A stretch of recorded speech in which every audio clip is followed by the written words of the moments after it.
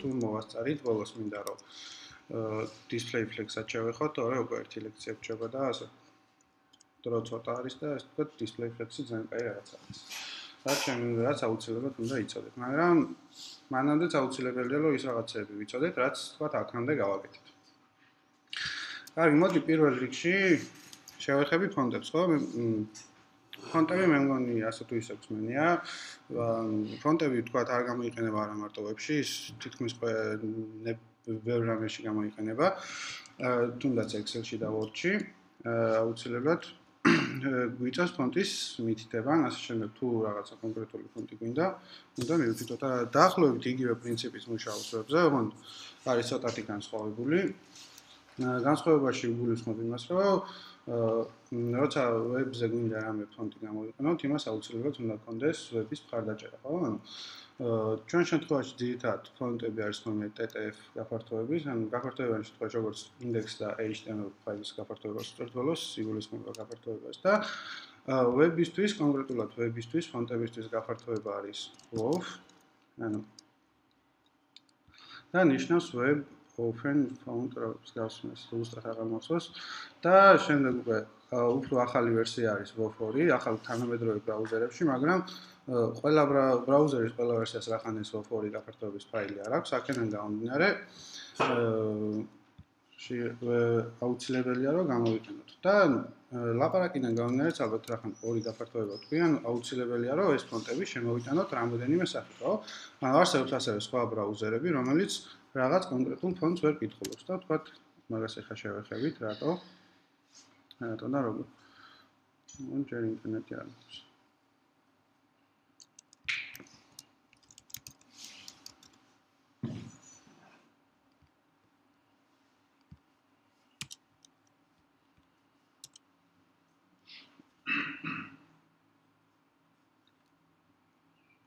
აი, WOF ნიშნავს Web Open Font Format, ხო?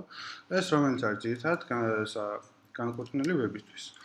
მაგრამ ასევე რამოდენიმე ბრაუზერს, მაგალითად Safari-ს, როგორც მახსოვს, ძველ ვერსიებში და ბოლო 10 ვერსიაში ზუსტად არ მახსოვს გამოვასწორეს თუ არა, არ აქვს WOF-ის მხარდაჭერა და Safari-ისთვის კიდე Safari არის ვინც არ იცის, macOS-ის ძირითადი ბრაუზერი.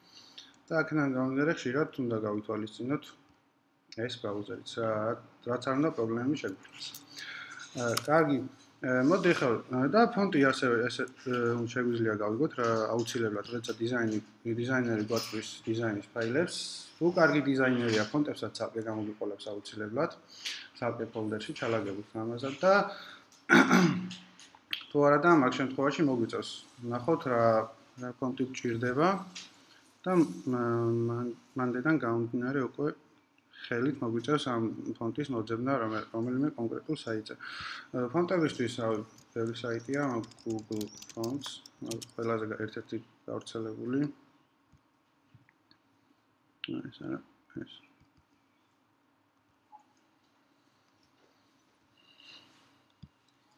Web Fonts.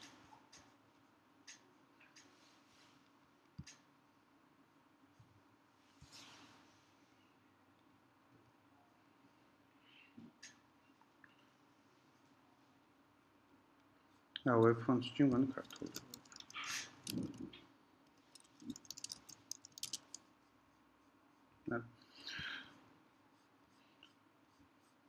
მოვაწვდი ინტერნეტი.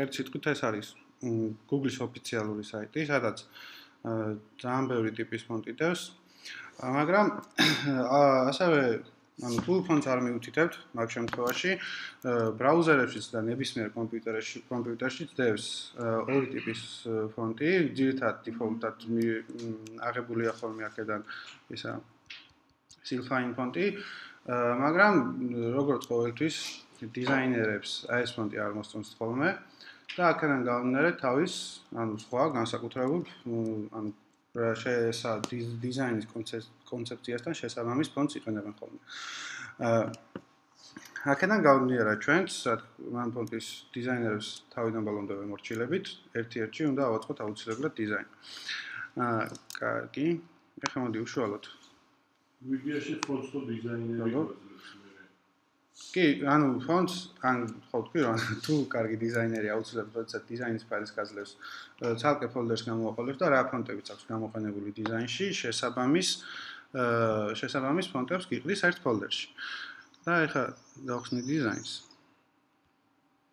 მოდი უფრო კონკრეტულად ვნახოთ, აი responsive გინდა ჩვენ.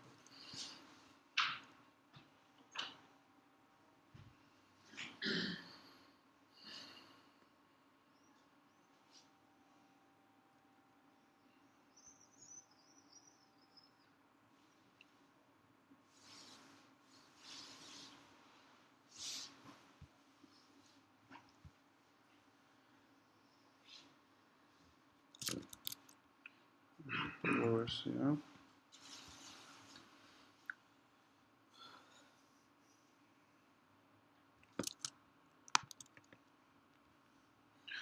აი ამ შემთხვევაშიც ნახეთ ამომიგდო რამოდენიმე სახეობის ფონტი, რომელიც ამ შემთხვევაში ჩემ კომპიუტერში არ არის დაყენებული და ანუ ზოგადად ილუსტრატორიც ჩემი კომპიუტერიდან კითხულობს ამ ფონტს და მეუბნება რომ ეს hero არ ვიცი რაღაც უცნაურ სახელებს თქვენი ფონტი არ მაქვს, roboto bold და roboto regular ფონტი არ მაქვს და ან უნდა დავაყენო, ან წინააღმდეგ შემთხვევაში ჩემ კომპიუტერს რა ფონტის საშუალებაც აქვს ამ შემთხვევაში Silfine-ს ავტომატურად ჩამოვიტეთავს და მაგ სახით მაჩვენებს, ხო? ამ შემთხვევაში ხა ესე დიზაინში ჩემთან ხა დიდი მნიშვნელობა არ აქვს, ვთქვათ, რომელ ფონტს გამოვიყენებთ, მაგრამ კონკრეტულად განსაკუთრებულად, ანუ სხვადასხვა შემთხვევაში აუცილებლად სხვადასხვა ბლოკს ექნება თავისი განკუთვნილი ფონტი. ხო, ამ შემთხვევაში რო დავაწევით ილუსტრატორში ფონტის იკონკას და დავაწევით ჩვენ კონკრეტულ ტექსტს, აი ამ ბარში გვიჩვენებს რომელი ფონტია გამოყენებული. ხო? ანუ რა ტიპის ფონტია? ანუ ფონტსაც აქვს თავისი ტიპები, რეგულარია ჩვეულებრივი ნორმალური ტიპის ფონტი, აქვს ასევე boldi, რომელიც უფრო სქელია და ანუ სხვა და აი აქედან თქვათ მაგ ჩამონათვალი, აი ეს კონკრეტულად რომელი ფონტი და აქ რა ტიპის ფონტია ეს? ანუ ეს ფონტიც ასევე იწერება კონკრეტული ხალხის მიერ, ვინც კონკრეტულად ამ ფონტებზე მუშაობს და აი მაგალითად ამ შემთხვევაში ნახე, ანუ აქ გვიწერია მთავრული ფონტი და სხვაგან მაგალითად გვიწერია დაბალი, აი lower case-ებით ფონტი, ხო? ანუ ჩვენ გვახსოვს CSS-ის ტესტს გავაკეთეთ, ანუ თუ პატარა იყო, ნებისმიერ შემთხვევაში უნდა ყოფილიყო მაღალი ან მთავრულად ნაწერი და პირიქით, ხო? მაგრამ როცა ამას ვიყენებთ, აუცილებლად უნდა გავითვალისწინოს ის, რომ როდესაც ფონტს თავის შემქმნელი წერს, იმას უნდა კონდეს ჩადებული ამ ფონტში ეს, რომ ამის საშუალება კონდეს, რომ თვითონ ფონტში იდოს იმის სკრიპტი, რომ ანუ როცა ჩვენ რაღაც კონკრეტულად CSS-ით გავაკეთებთ მიმართვას, ან ამ შემთხვევაში ტრანსფორმაციას, იმას კონდეს იმის საფორცი, რომ ისა მთავრული ტექსტი, მთავრულ სიმბოლოებად გადაკეთდეს. კარგით. მოდი ხა ვთქვათ ნახოთ და ახლა წესით აქ მე უნდა მქონდეს ფონტები. ხო, აი, ფონტს. და ამ შემთხვევაში მაქვს roboto regular TTF. TTF არის ჩვეულებრივი ფონტის ფორმატი, რომელშიც ნებისმიერი დესკტოპი, ეს macOS იქნება თუ Windows-ი ამ ფორმატს კითხულობს და რახან ჩვენ გვინდა რომ ეს ფონტი გამოვიყენოთ ვებისთვის, ამისთვის აუცილებელია რომ ამას ჩაუტაროთ, ასე ვთქვათ, ისეთი ფონტის სახეები მივიღოთ, რომელიც ჩვენ გვჭირდება კონკრეტულად ვებისთვის, ხო? ანუ ამის ძალიან ბევრი თული არსებობს. ასე ხელით ვერ ვიზავთ. font face გინდა.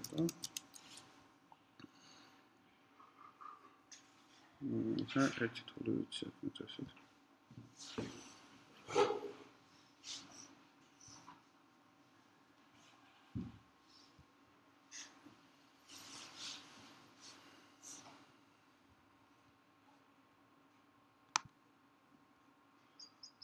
აი აქ უნდა მივუთითო უბრალოდ ჩემი ფონტი, რაღაც არ ვიცი რომელია, მაგრამ კაი წეს. ანუ ეს თული ძალიან ბევრია, ანუ ბევრი ტიპის საიტი არსებობს, რომელთაც შეგვიძლია მსგავსი ფორმატირება ჩაუტაროთ ფონტს. და ეხლა უბრალოდ უნდა ვიპოვო ჩემი ფონტი.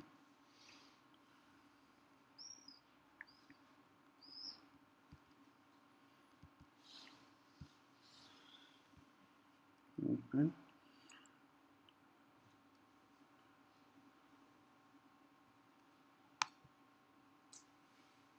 Sonra აქ ავირჩიო ავტორთა და აქ ვაწვევ generate. დავველოდები ცოტათნით.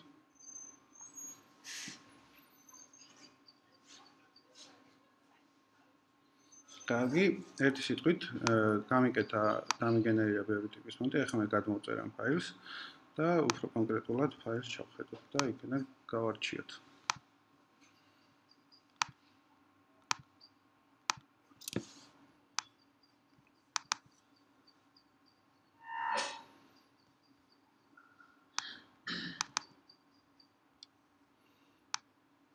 აი ნახეთ. შემიქმნა Roboto WoW, Roboto TTF, Roboto SVG და Roboto EOT. ანუ ამ შემთხვევაში WoW2 არ შემიქმნა, რაღაცატომ არ ვიცი, ერთგულად ცუდია, ანუ უნდა ქონოდა მოსანიშნი რომ WoW2-ის ტიპის ფონტიც მინდოდა, მაგრამ ამ შემთხვევაში არ გამოვიყენოთ. ნუ SVG ამ შემთხვევაში არ მჭირდება, მაგრამ არ შეიძლება ნუ თქვა SVG როგორ შეიძლება გამოვიყენოთ, ამას ვიტყვით, ხო? და ეხლა აქ აუცილებლად მექნება HTML ფაილი, სადაც ამის მაგალითი მექნება თუ როგორ არის გამოყენებული და რა არის და მექნება ერთი CSS ფაილი, სადაც მითითებულია როგორ შემოვიტანოთ ფონტი, ხო? ანუ ეს ახლა თქვა დავაკოპირებ და მოდი ჩემ სამუშაო ფოლდერში, რომლის ბოლო ვერსიაც არ მაქვს და გადამოვწერ.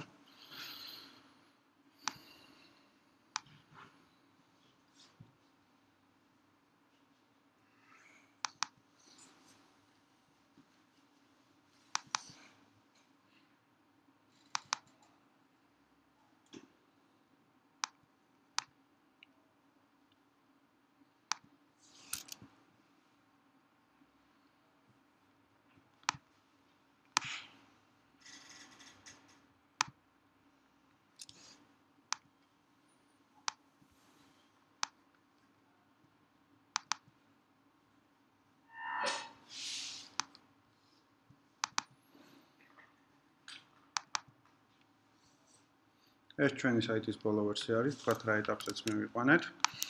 და ეხლა აქ გვინდა რომ ეს ჩვენი ფონტი ჩავსვათ. ფონტისთვის შეგვიძლია ასევე მივუთითოთ ფონტის აბსოლუტური მისამართი და შეგვიძლია მივუთითოთ რელატიური მისამართი. ანუ სასურველია და კარგია თუ გვექნება რელატიურად მისამართი, იმიტომ რომ თქვათ თუ სადაც რელატიურად რამე სერვერიდან გვექნება ის ფონტის მისამართი მითითებული და ის სერვერი არ წოდესმე რამის გამო გაითიშება, ჩვენ საიტზე ფონტი ლოგიკურად აღარც იმუშავებს, ხო? ამისთვის ახლა ედიტორში გავხსნი.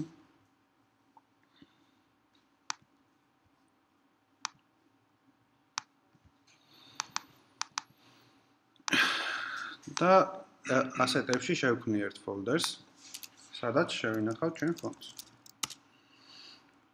და აი, რა ფონტის დამიგენერირა მე გენერატორმა. აი, Roboto Regular. უბრალოდ ავდგები და აი ამ ფაილებს წამოვიღებ.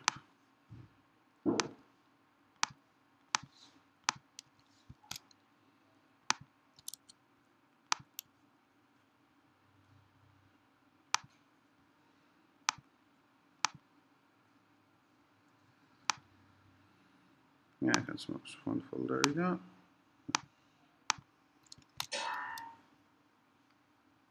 საჩამკარ.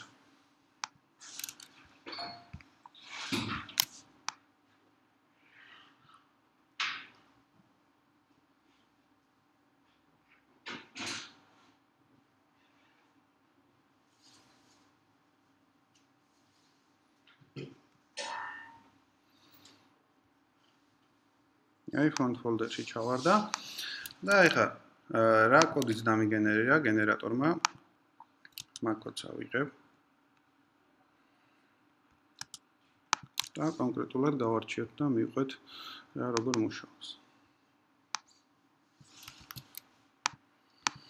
და აუცილებელი არ არის, მაგრამ შეგვიძლია გავაკეთოთ ხოლმე ფონტისთვისაც კონკრეტულად. შეიძლება რამოდენიმე სახის ფონტი მქონდეს საიტზე, რაც საკმაოდ ნორმალურია და გავაკეთეთ ცალკე CSS ფაილი, სადაც მექნება შემოტანილი ფონტები, ხო? და დავარქმევ CSS.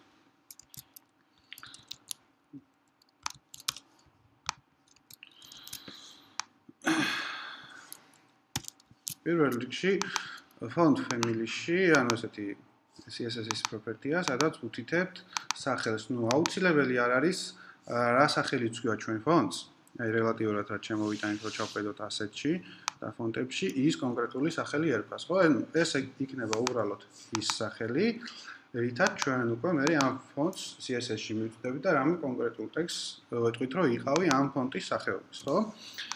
SRC-ში ლოგიკურია SRC-ში ლოგიკურია იქნება მისამართები, რომლებიც სადაც უკვე ჩვენი ფოლდერი დევს ან ჩვენი ფონტები დევს ან რელატიურად, ან აბსოლუტურად. სასურველია რომ ეს ფონტი შემოვიტანოთ რელატიურად. კარგი, ახლა უბრალოდ ის გადამრჩენია, რომ ახლა ჩემ ფოლდერს URL-ი აქვს მის ცუდად მითითებული, ანუ ნახეთ, ანუ თუ დაუჯერებთ ამას, ანუ ან CSS font CSS-ის მეზობელი ფოლდერი მინდა, რომელიც იქნება roboto regular eod ფაილი, რომელიც აქ არ არსებობს ამ შემთხვევაში და აი აქ გამახსენებთ, თქვათ, როგორ უნდა გავიდე ერთით უკან ამ ფოლდერიდან 2 წერტილი და დახრილი ხაზი, ხო?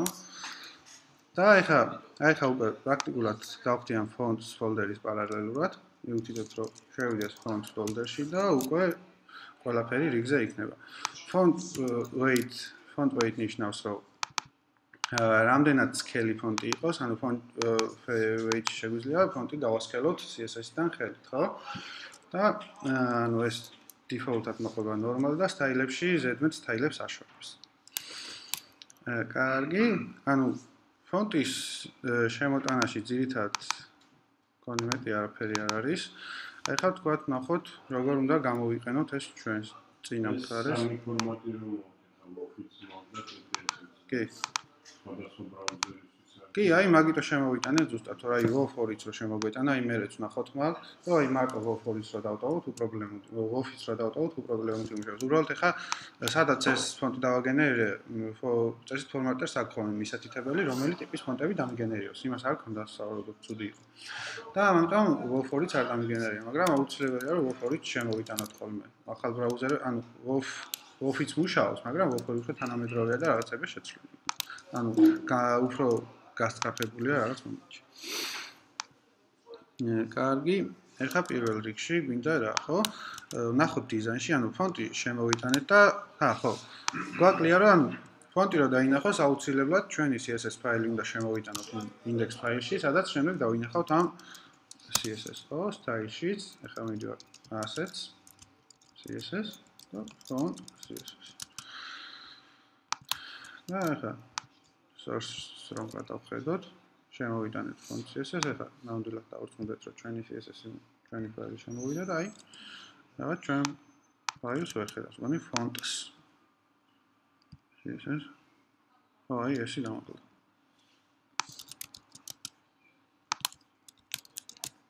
refresh. ეს თუ ყველაფერი რიგზეა, ჩემი ფონტით შემოდის და ეხლა თქვათ, ნახოთ როგორ შეგვიძლია გამოვიყენოთ ეს ფონტი ჩვენ უკვე კონკრეტულ საიტზე. კარგი, მოდი ეხლა ნავიგაციის ფონტის ზომა განსაზღვროთ. აი გვიწერია, რომ ეს არის roboto regular და ეს გადასაყვანი მაქვს, ანუ და მოდი იყოს 24 პიქსელი აქვს ფონტის ზომა, ხო? კარგი, ეხლა CSS-ში უნდა მოვუძებნო მე. სად მაქვს აი ამ now list-ის სტილები დაწერილი. ხო, ამისთვის ვჭირდება main CSS-ი. და ეხლა now list. ხო, აი ამ now list, ხო? ანუ პირველ რიგში უნდა მივუთითოთ რომელი ფონტი გვჭირდება, ხო? წეგან ვახსენე აი აქ font family და მეთქი აი ამ სახელის საშუალებით არ იყო ეს აუცილებელი, რომ მაგათად რობოტო რეგულარ დამერქვა, ხო? მოდი ახლა აი ამას დავუწერ, რომ font family იყოს რობოტო, მე როგორც იქ მიწერია ზუსტად რობოტო რეგულარ, ხო? და ახლა შევხედოთ საით, ხო? აი, ჩემი ფონტი შეიცვალა. და ახლა სტაილშიც რო ჩავხედო. ნახე, მიწერია, რომ ფონტის ტიპია რობოტო რეგულარ. ხო, ესო ამოვაკომენტარო, ნახეთ. ხო, ანუ აშკარად განსხვავებულია ჩემი ფონტი. კარგი. ახლა ასევე შეგვიძლია ფონტის ზომის განსაზღვრა. წეგან ვახსენე, რომ ფონტი იყო 24 პიქსელი. ეს არის ესეთი ლოგიკური ოპერატორის font size 24 პიქსელი. და ახლა გვინდა ის, რომ ჩვენი ფონტი იყოს ყოველთვის მთავრული, ხო? text. შემახსენეთ ეს როგორ იწერება text, ანუ არა. ანუ ყოველთვის მთავრული ფონტი რო იყოს. text transform და მე ვუთითებთ uppercase. ერთ სიტყვით ზუსტად ისე არა, მაგრამ დავამსგავსეთ მაინც. და ახლა გვინდა რომ background-ის ფერი კონდეს ზუსტად ესეთი.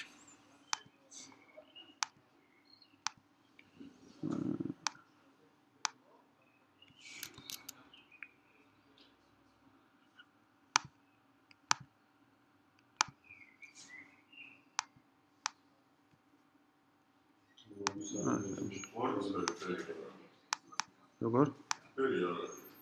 ფონტი არ არის და იმიტომ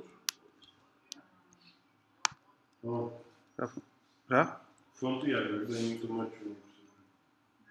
ეს ფონტი რეალურად არ არის დაინსტალირებული და მაგით მოაჩვენოს ვარდისფერი background-ი არ არის. ხო. გასაგებია. ანუ ვარდისფერი background-ი არ მჭირდება. მაგრამ აქ იქნება ცოტა თეთრია. ისეთი ფერია რომ საერთოდ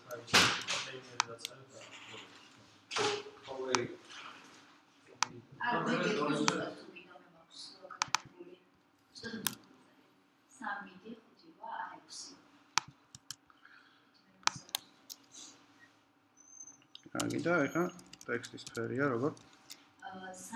3D5A6. ამის 50%-ი არის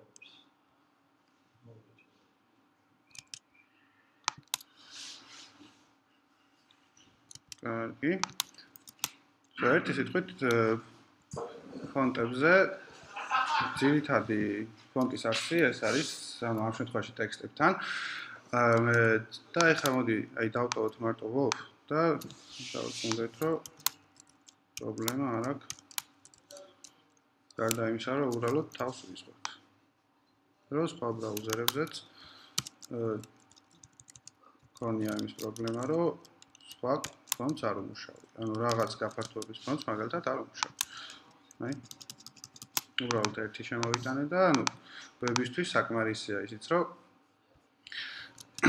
იმუშაოს, მე ახლა ახალი ბრაუზერი მაქვს და მაქედან გამომდინარე პრობლემა არ აქვს. სხვა კონკრეტულ ბრაუზერს შეიძლება ამასთან კონფლიქტი მოვიდეს და ვერ წაიკითხოს ეს ფონტი, ხო?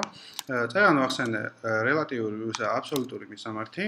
ამ შემთხვევაში ან ის მომენტიც ვახსენე, რომ როდესაც დიზაინერი ჩვენ კონკრეტულ ფონტს არ გვიგზავნის, მაგისთვის გვჭირდება რომ რაღაც ჩვენი ფონტი დავსერჩოთ, ხო? ანუ ამის Google ბაზლებს კარგ საშუალებას. და ახლა მეორე ტიპის ფონტი გვჭირდებოდა.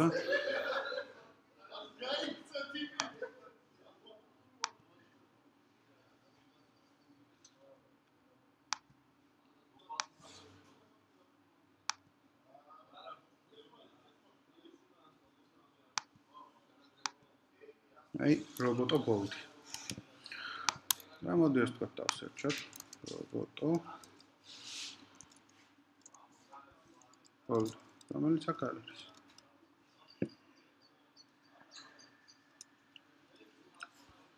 ანუ ამ შემთხვევაში მომიწევს უფრო მეტი ვეძება, მაგრამ მოდი ახლა მაგალითისთვის ვნახოთ. ეს კონკრეტული რობოტო ავიღოთ და გადმოვწეროთ, ხო? ხო? ანუ აქ მაძლევს Google იმის საშუალებას, რომ თქვა თავისი კონკრეტული სერვერიდან ავიღო მე ეს ფონტი და წამოვიღო და შემდეგ ამ font family საშუალებით და robotos საშუალებით მივწდებით აი sans-serif-საც ცოტა ბოლოსკენ გეტყვით თქვა რა როგორ მუშაობს და რა არის. ან შეგვიძლია წამოვიღოთ ან custom-ად ესე თქვა ჩვენ საიტზე ეს როგორ გადმოვწერო აქედან უბრალოდ რა იქნება ხო თავისთავად. არა ანუ ამათ შორის განსხვავება ის იქნება რომ თქვა თუ რომელიმე საიტზე შევიდა user-ი და ესე აქვს გამოყენებული ფონტი, მაგის ბრაუზერი cache-ი დაიმახსოვრებს, რომ ეს ფონტი ზუსტად ამ კონკრეტული სერვერიდან აქვს წამოღებული და მაგ შემთხვევაში იქნება უფრო, ანუ როცა შენი საიტი ჩაიტვირთება, ეს უკვე ჩატვირთული იქნება იმის cache-ში. და აქედან, ანუ პლუსი ეს იქნება ამ შემთხვევაში, მაგრამ თუ ვინმეს არ აქვს ჩატვირთული, ეს კიდე კონკრეტულად იმ სერვერს უნდა მიაკითხოს და ისევ ხელთავიდან ჩატვირთოს ეს ფაილი, ხო? მოდი jQuery-ს რო გავუსწრებთ cache-ში, ხო, Google-დან უფრო საფრთხე შოულებიდან ლოკალობის არა მგონია. გააჩნია ინტერნეტსაც. ანუ მოდი ვთქვათ, ხელით შემოვიტანოთ. როგორც ასე font CSS-ი გავაკეთეთ, შეგვიძლია შემოვიტანოთ font Google-ს. ეს და აი დავrწმუნდეთ. ხა უბრალოდ ჩვენი საიტი ვერ ხედავს ამ font-ს და გადავიდეთ. ზუსტად აქაც დაახლოებით ანალოგიური რაღაც წერია, ხო? მაგრამ უფრო განსხვავებული ტიპის ფონტები აქვს კიდე დამატებული, ხო? ხო, და უბრალოდ ეხლა ჩვენ გვჭირდება ის, რომ font family, აი აქ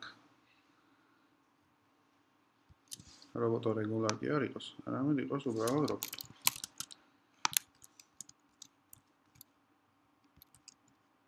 აი, შედეგი იგივეა. რა ისე ერთ robotos font-ი გვაქვს, ხო? ანუ როგორც წეგანვახსენე, ნუ სასურველია, რომ font-ი შემოვიტანოთ რელატიურად ჩვენივე სერვერიდან. performance-ის შედარებით უფრო სწრაფია საიტის. თუ წეგანდელ შემთხვევას არ ჩავთვლით და დაზღვეული ვართ იმისგან, რომ ნუ Google კი ანუ საიმედო პროდუქტია, მაგრამ არ ვიცით რა ხდება, ჯობია ჩვენ სერვერზე ითოს. ასევე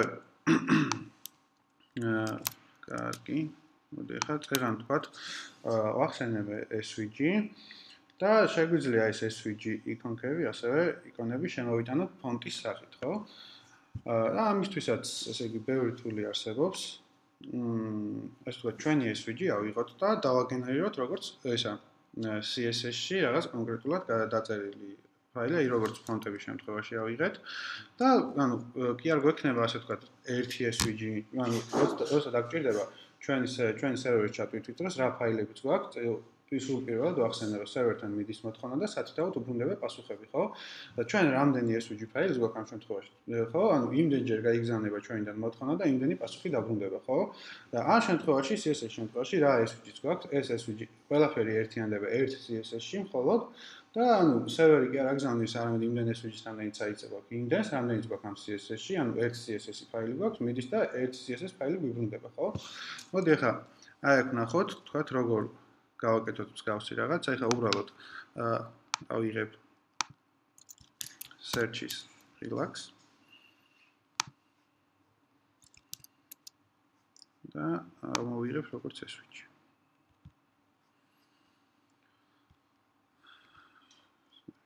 შევინახავ ახლა desktop-ზე როგორც SVG-ს.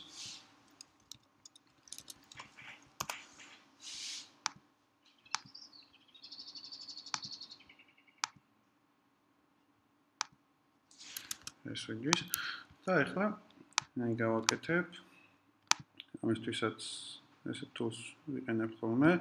ანუ ამისთვის ანუ არ არის აუცილებელი, რამე ანუ ამ საიტზე შევიდეთ, ანუ არის ბევრი რაღაც კონკრეტული tool-ი, რომელთაც შეგვიძლია უბრალოდ ჩვენ ფოლდერში გავაკეთოთ და უკვე ჩვენი დაწერილი კოდის და ლოგიკის საშუალებით შეგვიძლია ეს რაღაცები უკვე იმით გავაკეთოთ.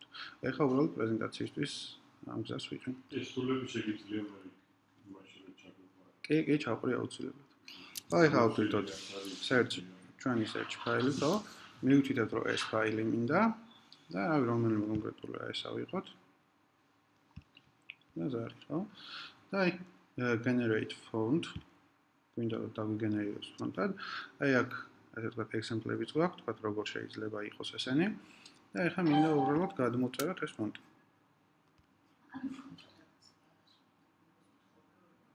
ხო, როგორც ფონტი გვაქვს, ისე შემოვიტანთ SVG ფაილს. ისი მინდა შევხვდი. რა? ორი სპაიკო. არაფერში უბრალოდ ეხლა პრეზენტაციისთვის რამოდენიმე გავაკეთებთ. მომიშე რა. ხო, ახლა. ხო, აქ არის რამდენსაც მოვნიშნავ, აი ნახეთ. აქ დამიგენერირებს იმ შესაბამის ფაილს.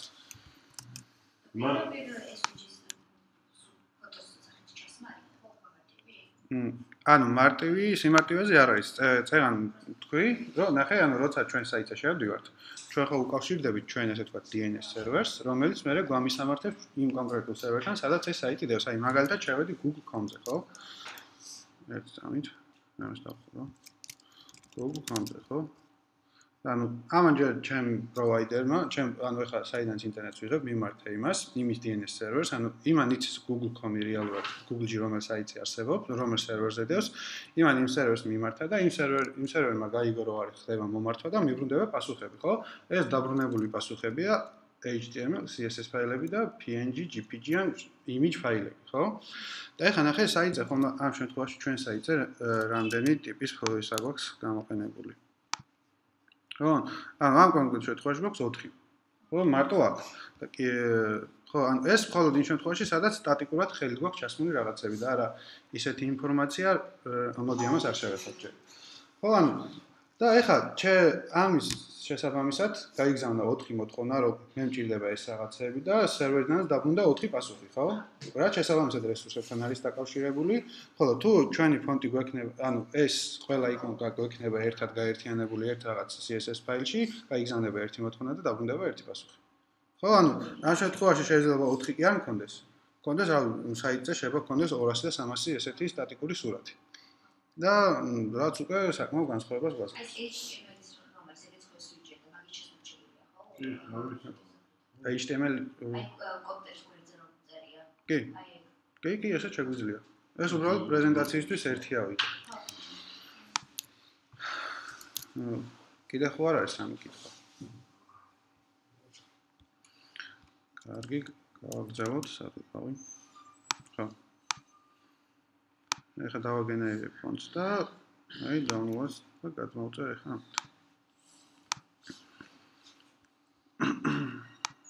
მას გადმოვწერ.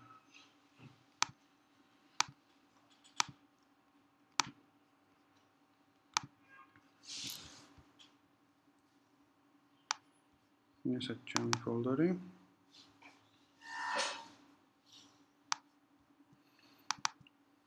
და აი აქაც მაქვს ერთი ფაილი, აი ამაში მაქვს გაერთიანებული აი ეს ფონტი უკვე, აი რა ფაილებიც გავაკეთე მე, ის ყველაფერი მომიქცია ერთ ფონტში და ანუ ასე ვთქვათ, დააგენერირა რაღაც როგორც ფონტის ფაილად და მაქვს ერთი CSS-ი, სადაც უკვე ეს უბრალოდ შემოტანილია აი ამ ფონტის სახით.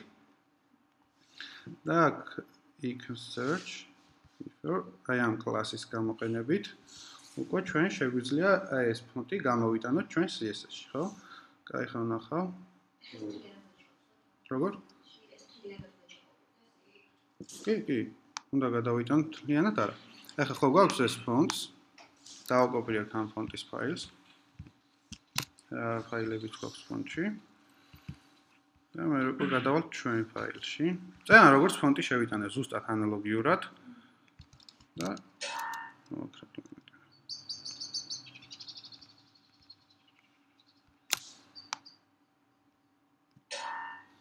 ჩავამატებ.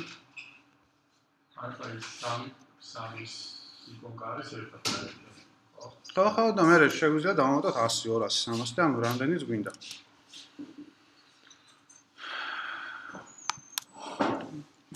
ეხლა ეს გადავიტანე, ეხლა მინდა რომ CSS-ში შემოვიტანოთ აი ეს ფაილები, CSS გავხსნი.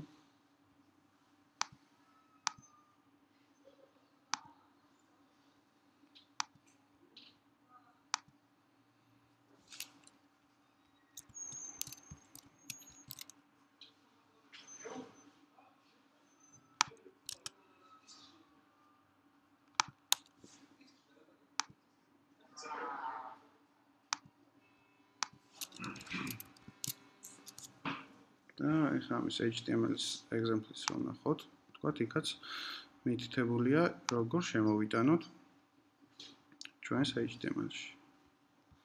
Surely common და demo HTML, ხო? ანუ ეს არის თქვათ როგორ გამოვიყენო, როგორც იქ ქონდა და source-ში ჩავხედოთ.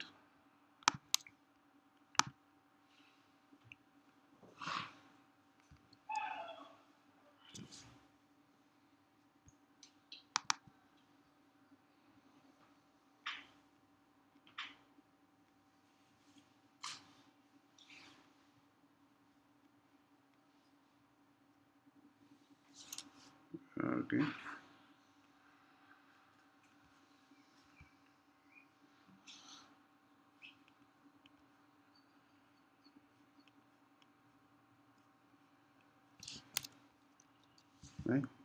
ამ შემთხვევაში ეს არის ჩვენი search-ის იკონკა, ხო? უბრალოდ კლასის სახელად ჩვენ HTML-შიც რომ გადმოვიტანოთ.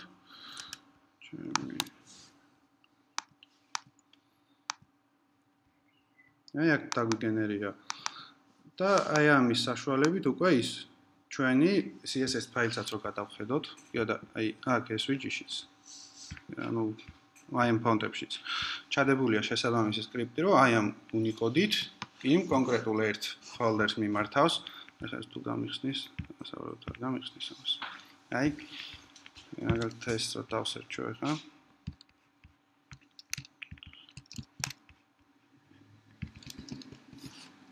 აი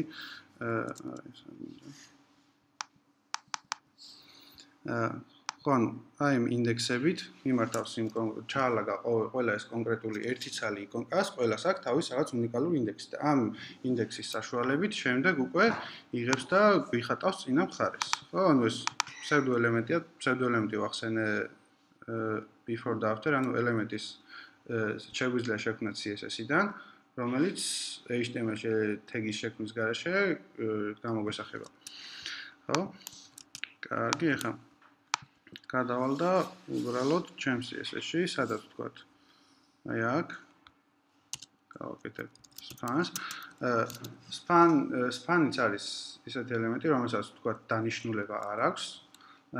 დამხმარე ელემენტია, უფრო სუბუქია, ვით შედარებით divი და default-ად არის inline-ი, ასე ვთქვათ, თუ სადმე რაღაც კონკრეტული ისეთი ის გვჭირდება, რომ არ არის ლოგიკას, ანუ არ არის შესაბამისი ტეგი, ხო, თქვა რაღაც უბრალოდ ტექსტის პატარა ნაწილი გვაქვს description, ხო, შეგვიძლია გამოიყენოთ span tag-ი მაგისთვის, მაგრამ ძირითადად იკონებს იყენებენ ხოლმე itex და უბრალოდ ამისთვის კლასი დაგჭირდება ჩვენ როგორც აქ ეწერა icon search.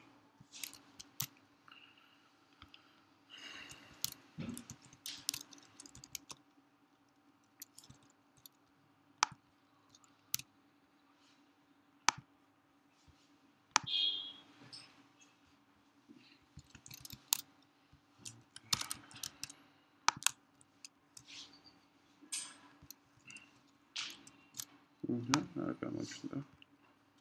თქვათ ნახოთ რატო.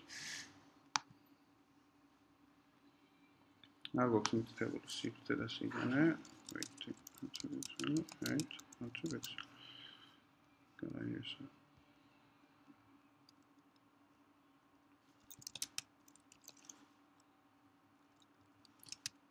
კარგი.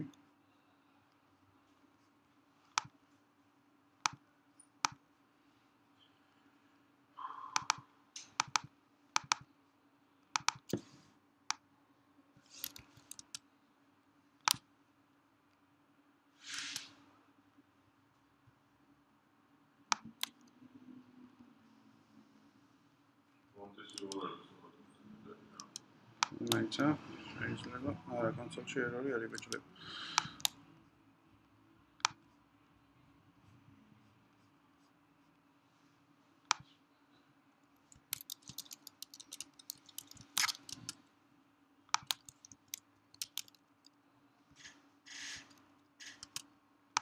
Okay, so to nахо რატო არ შემოდის.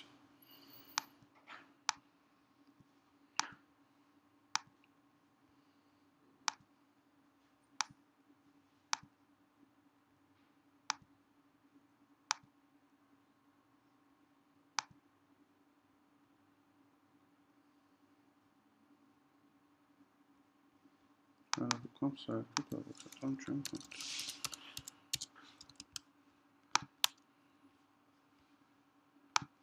მოიცა მგონი ეს მოხსნა შეცდომა რომ ამაზე მითხარი წერა ხო ახლა უბრალოდ ფონტის მისამართი გვიწერია ცუდად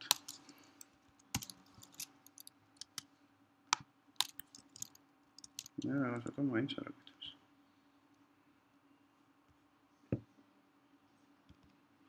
აი თვითონ დააკეთებს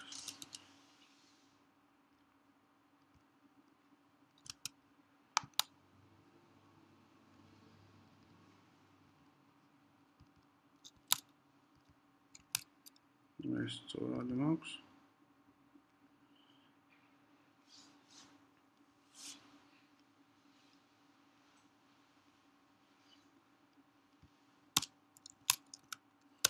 ხო ამასაც ვახსენებ, მაგრამ ესეთი მიმართვა ნიშნავს, რომ icons თვითონ დააგენერირებს ეს და icon-ის შემდეგ რაც იქნება უკვე ის სახელი, რაც ჩვენ კონკრეტულ SVG-ს ფაილებს ერქვა, ხო? ამ შემთხვევაში ჩვენთან ერქვა search და icon search დაგვიგენერირა. თუ იქნება რაღაც კონკრეტული რაღაცა bubble, იქნება icon და bubble.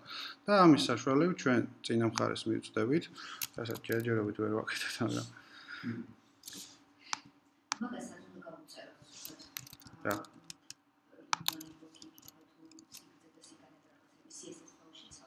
კი. აი ეს გავუწე. ხო? როგორ? აი ეს გავუწე. ხო. ამის თვითონ უნდა გამიკეთოს ეს. არა. რაღაც მაქვს ძალიან პატარა შეცდომა.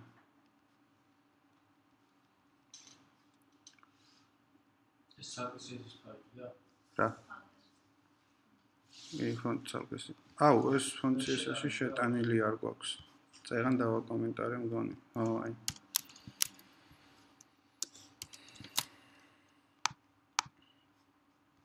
და ავტოროს რობოტო წერან გადავაკეთეთ. ჰალელუია. უბრალოდ ფონტი არ ქონდა შეტანილი. და კოლორიც არ გავიგე. ხო. და ეხლა პლუს PNG-სთან და იმასთან შედარებით, მაინც აქ შეგვიძლია თქვა color red, ხო? გავუწეროთ ესე color. ხო, ანუ ეს არ შეგვიძლია იმას გავუწეროთ, ანუ მაგალითად PNG ფოტოს, ან JPG-ს არ შეგვიძლია ამ კონკრეტული ფერი შევუცვალოთ, ან ამ ისე გავუკეთოთ. ხო, ანუ და სურათთან შედარებით ეს არის ბევრად მსუბუქი და performance-ში თქვა დიდ პლუს აძლევს საიტს. და დიდ პროექტებთან ხშირად დიდ პროექტებზე აუცილებლად იყენებენ ხოლმე მსგავს ტულებს. არა მარტო დიდ პროექტებთან. და ხო, წერან დამავიწყდა მეხსენებინა sans-serif-ების შესახებ. sans-serif, ეს არის ესეთი რაღაცა, რომ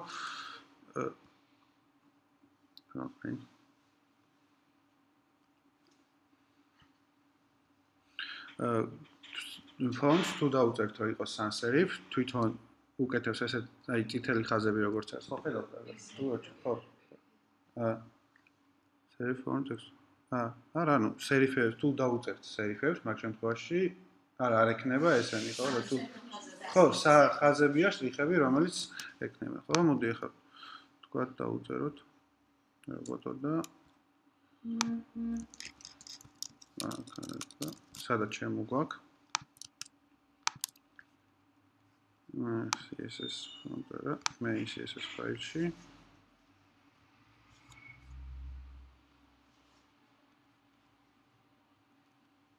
რობოტო ავტერ CMS და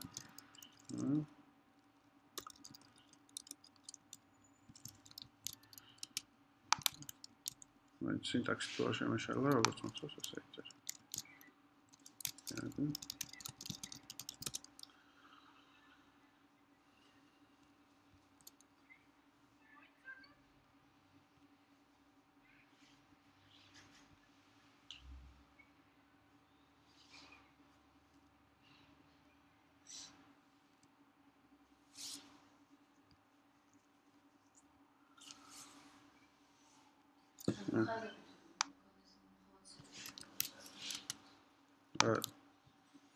ხო, ხოლო სერიფი, ეცან.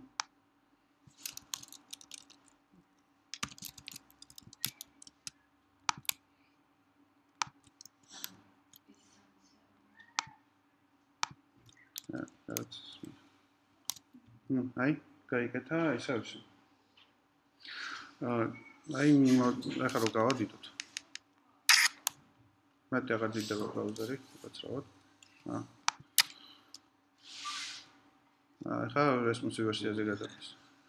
აი, ანუ ერთ სიტყვით სერიფებით და ახლა მოვაშორებს ამ სერიფს. და იქნება ეს დაწყვეტებული რაღაცები, აი, აღარ აქვს დაწყვეტ. ანუ სერიფებს და სანსერიფებს შორის განსხვავება არის ეს.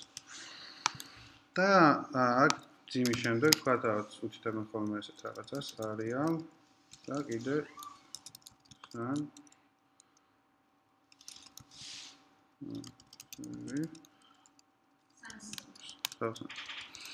და ეს ნიშნავს, რომ თუ მაგალითად რამე შემთხვევაში ჩემი ფონტი არ ჩაიტვირთა, ან სადმე წაიშალა იმაში, მაშინ უკვე წაიკითხავს ამ ფონტს და გამოიყენებს იმას, თქვა დეფოლტად რაც მაქვს. რა ეს ახალ ბრაუზერებში ძირითადად არ ჭირდება და არ იყენებენ. მაგრამ ანუ ერთი ისეთ არის. ანუ ფონტებზე თონი მეტი ისეთი არაფერი არ არის, რამე კითხვა რას?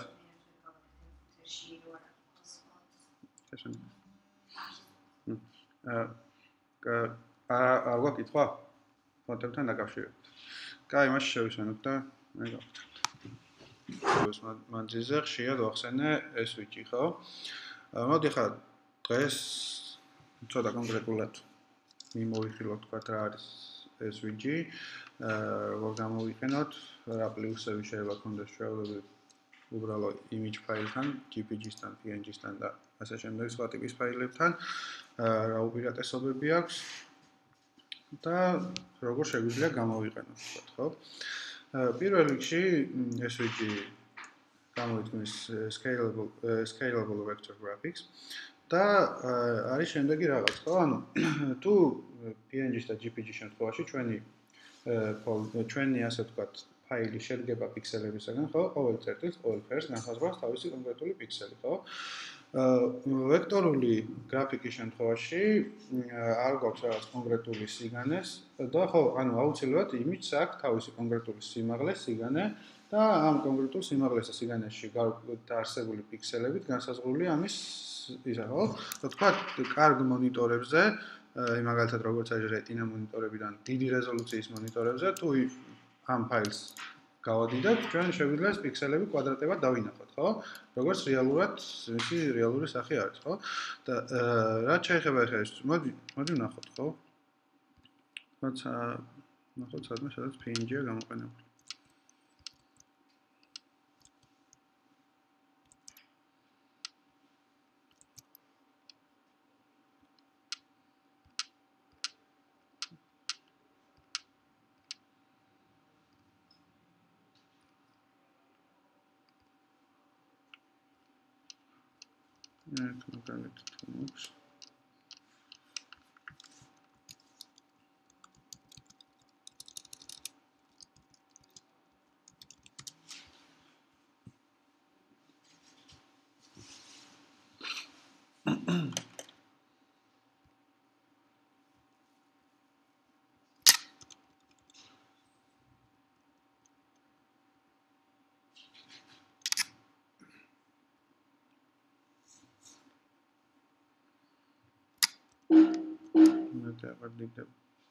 აი ნახეთ, ამასო დავაკვირდეთ უკვე ამის ხარისხი შედარებით გაფუჭდა.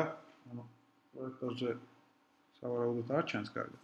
მაგრამ აი SVG-ის ის tag, რომელიც არის ეს არის SVG, რომელიც აი როგორც არ უნდა გავადიდოთ, ამ შემთხვევაში ამის ხარისხი არც ერთ მომენტში არ გაფუჭდება, ხოლო PNG-ის ისა რა რეზოლუციაც აქვს, ანუ რა CDD-ის და სიმაღლის და სიგანის იმ ფაილიც არის, რომ გავადიდებთ, ანუ ის პიქსელი ისეთი ფორმის უფრო, ანუ ჩვენ შედარებით დიდ რეზოლუციაზე უკვე ისეთი კვადრატი ჩანს, როგორც რეალური სახე არის, ხო ამის.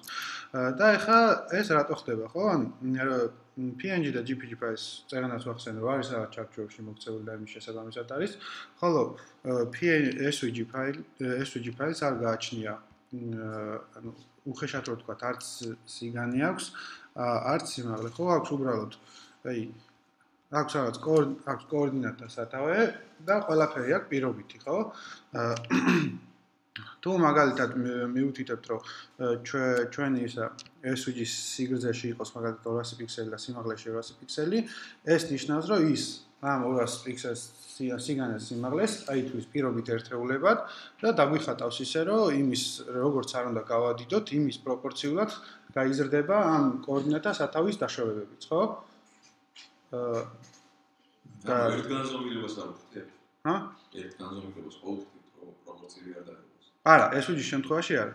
SVG-ის შემთხვევაში შეგვიძლია მივუთითოთ ორივე მხარე, ანუ და ის იმის კოორდინატთა სათავის მიხედვით, ანუ კოორდინატების მიხედვით ზუსტად დაგვილაგებს. ეგ თქვი image. როცა image ფაილი შემოგვაქვს და რაღაც JPG ან PNG ფაილი მოგვიყვება. ანუ SVG ფაილებს მაგ შემთხვევაში არ იყენებენ ხოლმე, არ იყენებენ, როცა რა ინფორმაციას ბაზაში წერენ, ან ასე შემდეგ, ხო? ანუ მაგ თქვი იმ შემთხვევაში, როცა რაღაც ინფორმაცია მოგვდის და SVG-ს იყენებენ უფრო სტატიკურ ფაილებში, როგორც წერან გამოიყენე იკონკებისთვის, ხო? მაგ შემთხვევაში შეგვიძლია გავაკეთოთ. ხო? და SVG-ც ისე იწერება, როგორც ჩვეულებრივი HTML კოდი, აი წინაზეც გაჩვენეთ.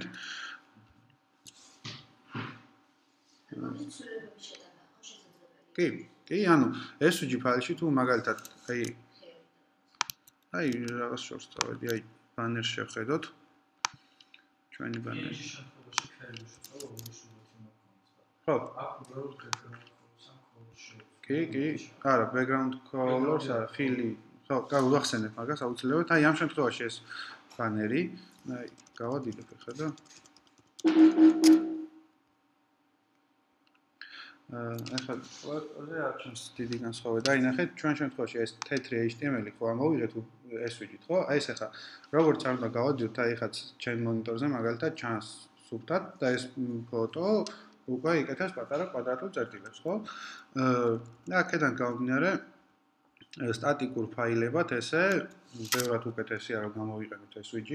პირველ რიგში ბევრად მსუბუქია, ზომაში ბევრად ნაკლებია ვიდრე ნებისმიერი სხვა ხარისხის image JPG ან ფოლდერი, ნუ გააჩნია ასე ვთქვათ SVG-ის იმასაც, ანუ ერთმანეთთან შედარებით, ხო? ვთქვათ search-ის იკონკა image და SVG ფაილებში იქნება ბევრად მსუბუქი search-ის იკონკა, ნუ პატარა საიტზე დიდად განსხვავება არ გამოჩნდება ამ შემთხვევაში. მაგრამ ასე ვთქვათ, დიდ საიტზე უკვე ესეთ რაღაცებს ითვალისწინებენ, ანუ დიდი სიკვდილის, აი მაგალითად როგორც არის Facebook-ი და როგორც არის Google. რომელსაც ძალიან ბევრი მომხმარებელი ყავს და იმისთვის რაღაც კილობაიტებსაც უკვე მნიშვნელობა აქვს, როგორ დახარჯავენ.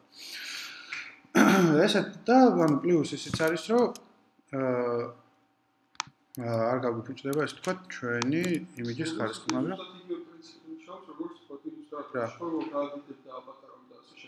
კი.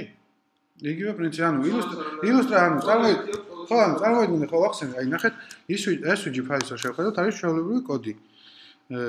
და რაღაც მომენტში აგავს HTML-საც კი, ხო, აი რო ჩავხედოთ, აი ესე ნახეთ. სადაც უბრალოდ ეს არის კოორდინატები, რის მიხედვითაც ამაზე დახატულია ის ანუ რა კოორდინატზე რა ობიექტი უნდა გამოჩნდეს, ხო? ახლა და ნახეთ, შეგვიძლია გავუწეროთ ID, გავუწეროთ კლასები და ამას უკვე მივიწვდეთ ჩვენ CSS-ში, ხო? HTML-ში. და შეგვიძლია რაღაც კონკრეტული ფერი მივიცეთ რაღაც კონკრეტულ ჩვენ იმას სტაილს. მოდი ახლა ვთქვათ, ნახეთ, ეს შემოვიტანოთ როგორც SVG და ვნახოთ როგორ შეიძლება გავაკეთოთ ესეთი რაღაც, ხო? ოღონდ ეს შეგვიძლია ამის კონკრეტულ რაღაც ნაწილებს მივიწვდეთ იმ შემთხვევაში, თუ ეს SVG ფაილი გვაქვს შემოტანილი თვითონ HTML-ში. აი ხა როგორც მე შემოვიდან SVG ფაილით, მოდი ბოლოს ჩავაგდებ. და გადავალ ჩვენ საიტზე. და აი ბოლოს ჩავარდა HTML, ხო? აი ხა ინსპექცია ვნახო.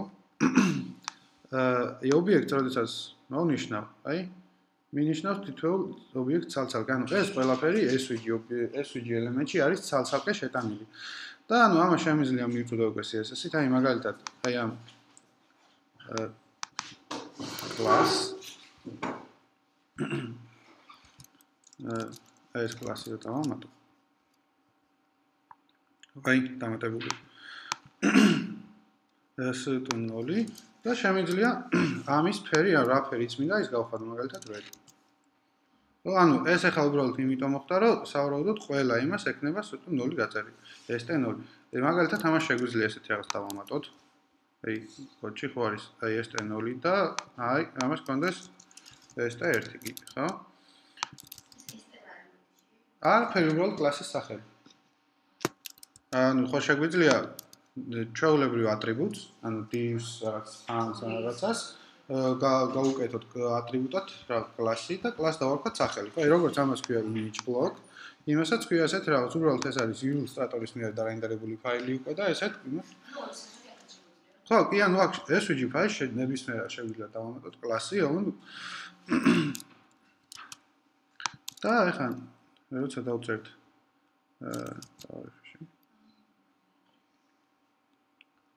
აი, აქაც დაემატა s და 1 და აი s და 1-ს, აი ეს ახლა element style-ია, უბრალოდ იქ დავწერ CSS-ში s და 1-ს რო დავამატოთ, fill ამ შემთხვევაში ეს თუ გვინდა რომ background-ის ფერი შევცვალოთ, ისე თუ ვიყენებთ background colors, SVG შემთხვევაში ან SVG-სთან მიმართებაში უნდა გამოვიყენოთ აუცილებლად fill. Fill ნიშნავს იმის background-ს, ხო? და გვინდა რომ იყოს red. Filter fill. ნუ კარგი, ხო, ნახოთ რა. Background colors. Colors color უნდა დამეწერა. Filter color. მაგრამ fill ანუ colors ვიყენებთ ტექსტის შემთხვევაში, აი წერან აი აქ როგორც აქ შემოვიტანეთ. ეს ხო უკვე შემოვიტანეთ ფონტად. როცა SVG გვაქვს შემოტანილი როგორც ფონტი, მაგ შემთხვევაში მუშაობს color, ხოლო თუ SVG-ს მიმართავთ, მაგ შემთხვევაში ახლა გაჩვენებთ მაგ შემთხვევაში გვჭირდება fill, მაგალითად fill იყოს red. ხო? ეს კონკრეტულ ერთ ელემენტს. და ესეთ SVG-ს ესეთ უპირატესობას ანიჭებენ იმ შემთხვევაში, მაგალითად თქვენთან hover-ი არ მიხსენებია, ხო? აი მოდი მაგალითად გავაკეთოთ, რომ როცა აი HTML-ს მივუტანთ, გვინდა რომ მარტო ეს ორი ხაზი და ეს ანუ ხაზები მეტობა ნაკლებობა და დახრილ ხაზმა შეიცვალოს ფერი. hover-ი რა არის ახლა? hover-ი არის, როდესაც რაღაც ალბათ ბევრ საიტზე გექნებათ ნახე, როდესაც კურსორი მიგვაქვს რაღაც ობიექტთან, ხო? ეს რაღაც მოქმედებას აკეთებს, აი მაგალითად news-თან. და ეხლა მაგალითად როდესაც SVG-სთან მივიტანთ ხელს მაგის აი ეს ორი ესა მეტობა ნაკლებობა და დახრილი ხაზის ფერი შევცვალოთ. ხო, ესე ახლა გვჭირდება ესეთი რა. როგორ? ზომების შეცვლა ეს შეგიძლია, ანუ მაგას ესე ხელით ვერ გააკეთებ. ეს ლოგიკურად უნდა დათვალო ამის კოორდინატა. ხო, კოორდინატა ან იმაზე მოვამი, რომ მაგალითად ეს დავაპატარავ. ხო, ეგეთ მაგის თვითონ HTML-ის შიგნი, ანუ SVG-ში თვითონ მაგის შეცვლა არ შემიძლია, იმიტომ რომ როცა ეს დარენდერდება, ეს უკვე კოორდინატებით არის დახატული და არა მაგალითად merging and padding ესე არ არის. ვახსენე, რომ პირობითი ერთეულები აქვს და იმის მიხედვით იხატება, ხო? უბრალოდ შეგვიძლია მთლიანი SVG გავადიდოთ ან დავაპატარავოთ. და იმის შიგნით ის თვითონ როგორ? hover-ში ანუ შეგვიძლია მივიწვიოთ მარტო მაგალითად შევცვალოთ fill ან background-ის ფერი შეგვიძლია შევცვალოთ. ხო, რაც არ შეგვიძლია მაგალითად PNG-სთან და background ან PNG და ნებისმიერ სხვა ფოტოსთან მიმართებაში, ხო? ფონტი შეგვიძლია მივიწვიოთ რომ ხალისად. ხო, ფონტად თუ შემოგვაქვს, რა თქმა უნდა, ფონტს აი ახლა აქ რო გავზარდოთ ეს ხო ფონტად გვაქვს შემოტანილი და რეალურად SVG-ია.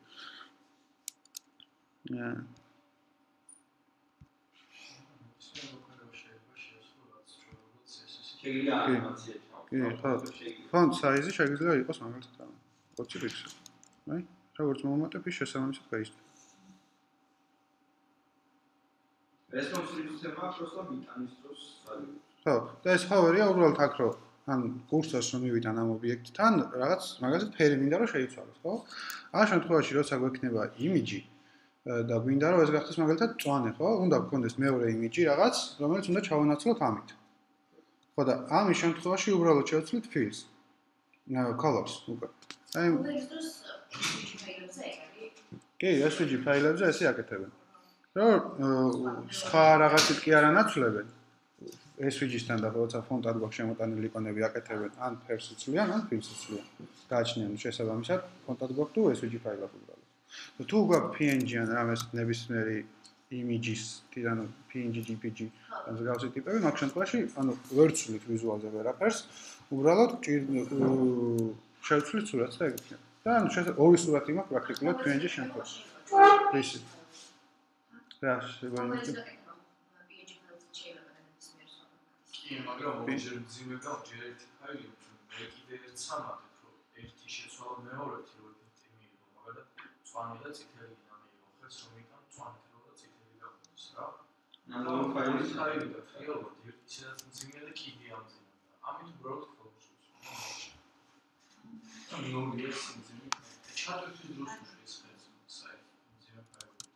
ხო, ახლა ანუ თქვათ დადებითი მხარე ვახსენეთ, მაგრამ ეხლა ვახსენეთ თქვათ უარყოფითი მხარეც, ანუ არ ვიცი რამდენად შეიძლება უარყოფითად ჩაითვალოს, მაგრამ თვლიან ხოლმე, როდესაც ესე SVG-ს წერთ პირდაპირ, ან SVG ფაილად ტეგად შემოგვაქვს HTML-ში და წერთ, ამ შემთხვევაში ბრაუზერი ამას არ იქეშირებს და თუ გვაქვს ფონტად შემოტანილი, ფონტს დაგვიქეშირებს, თქვათ შეგვიძლია და როცა მეორე ჩამოვდივართ, იგივე რეკვესტი აღარ გაიგზავნებდა, ეს უკვე ქეში გვექნება. და სწრაფად ჩაიტვირთება ჩვენი საიტი. ანუ თქვენც ნანახი გექნებათ, რომ როცა საიტზე შედიხართ, პირველად იტვირთება შედარებით ნელა და თუ რამოდენიმე ხნის მერე ისე უკან დაუბრუნდებით, შედარებით ბევრად სწრაფად იტვირთება. ამ შემთხვევაში ეს ფაილები არის დაკეშირებული ნაწილი, რაც უკვე სტატიკური მაქვს და ხელმეორედ უკვე ამაზე რეკვესტი აღარ მიდის და ამ შემთხვევაში ვერ HTML-ს ვერ დავაკეშირებთ. ნუ თუ რაღაცა კონკრეტული ისინი არ გამოვიყენებთ თულები. ესეც შესაძლებელია რომ დავაკეშირებთ, მაგრამ იმდენად ბევრი წვალება გიწევს, რომ არ გიჭირს. ჩვეულებრივი მომხმარებელი არის. ხო. და ვერც მიხდება ჩვეულებრივი მომხმარებელი, ნუ საიტს გააჩნია ისევ აქედან გამომდინარე. ანუ მაგალითად შენი task-დან გამომდინარე უნდა მიიღო ესეთი გადაწყვეტილებები. და ანუ ეს არ კეშირდება, მაგრამ უპირატესობა ის აქვს, რომ თქვათ ამაზე მთლიანად მიტანისას შემიძლია ამის კონკრეტულ შიგნით ელემენტებს მივიწვდე, ხო? და ეხლა მაგალითად ამას დავუწერ ესეთ რაღაცას.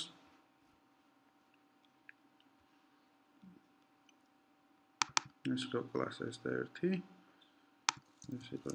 ესეც იყოს ეს და მაგალითად ფილ ანუ ცოტა. რა? კი, აი. და ეს მეორე იქნება სავარაუდოდ ბოლო, ხო? წეგან ვახსენე hover-ი, ესეც არის CSS-ის ერთ-ერთი pseudo ელემენტი არ არის, უფრო მოქმედებაში შეიძლება ჩაითვალოს, ხო? და წერთ შემდეგი სინტაქსით, ხო?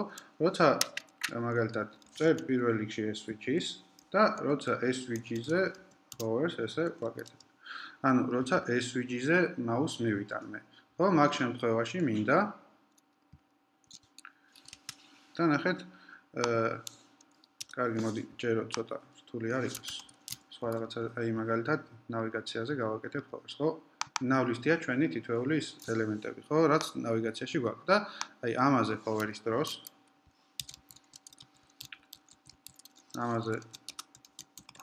დროს გვინდა რომ უბრალოდ ტექსტის ფერი შევცვალოთ, ხო? ხოლო გახდეს რაღაც. რაც უკვე დიზაინში გვაქვს მოცემული. აი ფერი გვინდა რომ გახდეს ეს ფერი.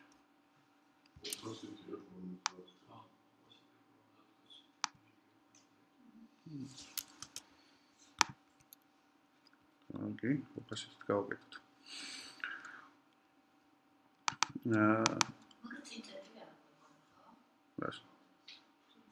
არა. hover-ს არ არის, უბრალოდ კლასი გვაქვს და კლასით ამაზე მეგონები? არა, კი უნდა. ანუ ეს არისო კლასს მივმართავთ. და კლასზე როდესაც გავაკეთებთ hover-ს, მაგალითად და opacity თქვენთან არ მიხსენებია, opacity ასეთი რაღაც, ხო? ანუ როცა opacity-ს დავუწერთ, opacity-ს მაქსიმუმი ანუ range-ია 0-დან 1-მდე, ანუ 100% ნიშნავს, რომ ელემენტი გამოჩნდება მთლიანად და შესაბამისად თუ აქვს 0, ნიშნავს, რომ ელემენტი იქნება აბსოლუტურად გამჭვირვალე. ხო, მოდი ახლა ნახოთ, იწერება opacity და opacity ექნება 0.5, ანუ 50%-ით შემცირდება ამის იქნება ამის გამჭვირვალეობა, ხო? და როდესაც ამასთან მივიტანთ, აი თუ აქ მაგალითად ვეთყვი, რომ იყოს opacity 0, მაგ შემთხვევაში გაქრება, ოღონდ დაიმახსოვრეთ, რომ ელემენტი ამ დროს კონტენტში არსებობს, აი ნახეთ, როცა გაქრა მაგის მეზობლებზე არაფერი არ და ესენი ხო inline ბლოკებია და ერთმანეთს უყურებენ, ხო? რომ მივიტანი არ გაქრა, იმიტომ რომ რეალურად კონტენტში ეს არსებობს, უბრალოდ არის დამალული. არჩას გამჭვირვალეა. ხო? და ახლა ის 50% opacity. და ეს როცა ყველა, ანუ hover არის ეს. hover მე მგონი გასაგებია, ხო? არ არის ესეთი არის. თითი რომ გამოვხდეს ეგეც შეიძლება. რა, კი, ეს არის ესეთი property, უთითებთ თუ თითი გვინდა იყოს კურსორის ტიპი pointer. და pointer ნიშნავს ხერხს. აი. ეს უბრალოდ მე გალინკული გექნება აუცილებლად როცა ამას დააჭერ, რაღაც ლინკი უნდა შეცვალო, უნდა ჩავსვათ ატექში, საიდანაც უკვე მე აი მოდი პარებ ჩავსვათ. კი, და აზე ეს default-ად გაწერილი აქვს, რომ კურსორი იყოს pointer, უბრალოდ ეხა HTML-ს არის. ხო. აი.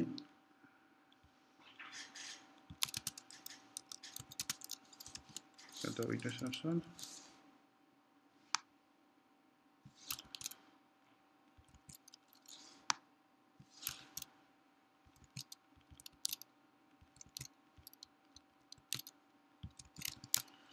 და ეს კურსორ pointer-ი ხარ აქ რომ მოვაშორო. ეს აღარ დასჭირდება. ნახო, ხო? მოხდა.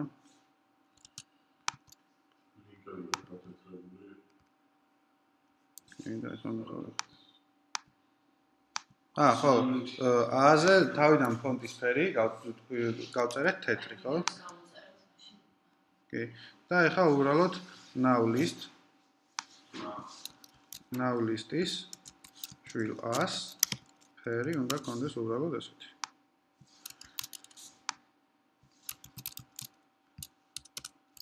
ეხლა ეს გქონდა აქამდე ლისტებში ჩასმული და ეხლა გვაქვს as-ში.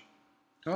ეხლა opacity მაგითო მუშაობს, რომ აი, როდესაც now list-ზე hover-ს ვაკეთებთ, ამის მთლიანი ბლოკი აკეთებს, ანუ ბლოკი ხდება მთლიანად გამჭვირვალე. შესაბამისად, მაგის შვილიც ხდება გამჭვირვალე. opacity-ს ესეთი თვისება, რომ parent child-ით გადაყვება, ხო? კარგი, მოდი ეხლა თქვა დაუბრუნდეთ ამას. როდესაც SVG-ს მივიტანთ hover-ს, ანუ hover-ს მივხვდით, როგორ მუშაობს. და შეგვიძლია ესეთი რაღაც, ხო? ანუ არ არის აუცილებელი რომ მაგალითად კონკრეტული, მაგალითად შეგვიძლია რაღაცა შობელზე, რაღაცაზე მიტანიცას მაგის მთლიანი ელემენტი კი არა, არამედ მაგის რომელიმე კონკრეტული შვილის სტაილი შევცვალოთ, ხო? ამ შემთხვევაში გვინდა ჩვენ SVG-ს ყველა შვილი, რომელიც იქნება fill კლასი, ხო? და მაგის fili უნდა გახდეს red. აი, როცა მივიტან, მარტო ის კონკრეტული სამი შვილი იმასეც, ხო? ან თუ მაგალითად ესეთ შემთხვევაში გექნებათ, რომ საიტზე სტატიკური რამოდენიმე გვერდი გექნებათ, რაზე მიტანიცაც რაღაც კომპანიის სურათები ან რამე კონკრეტული ისინი უნდა გააკეთოს, მაგ შემთხვევაში SVG-ს ძალიან მარტივად შეგვიძლია ამის გაკეთება.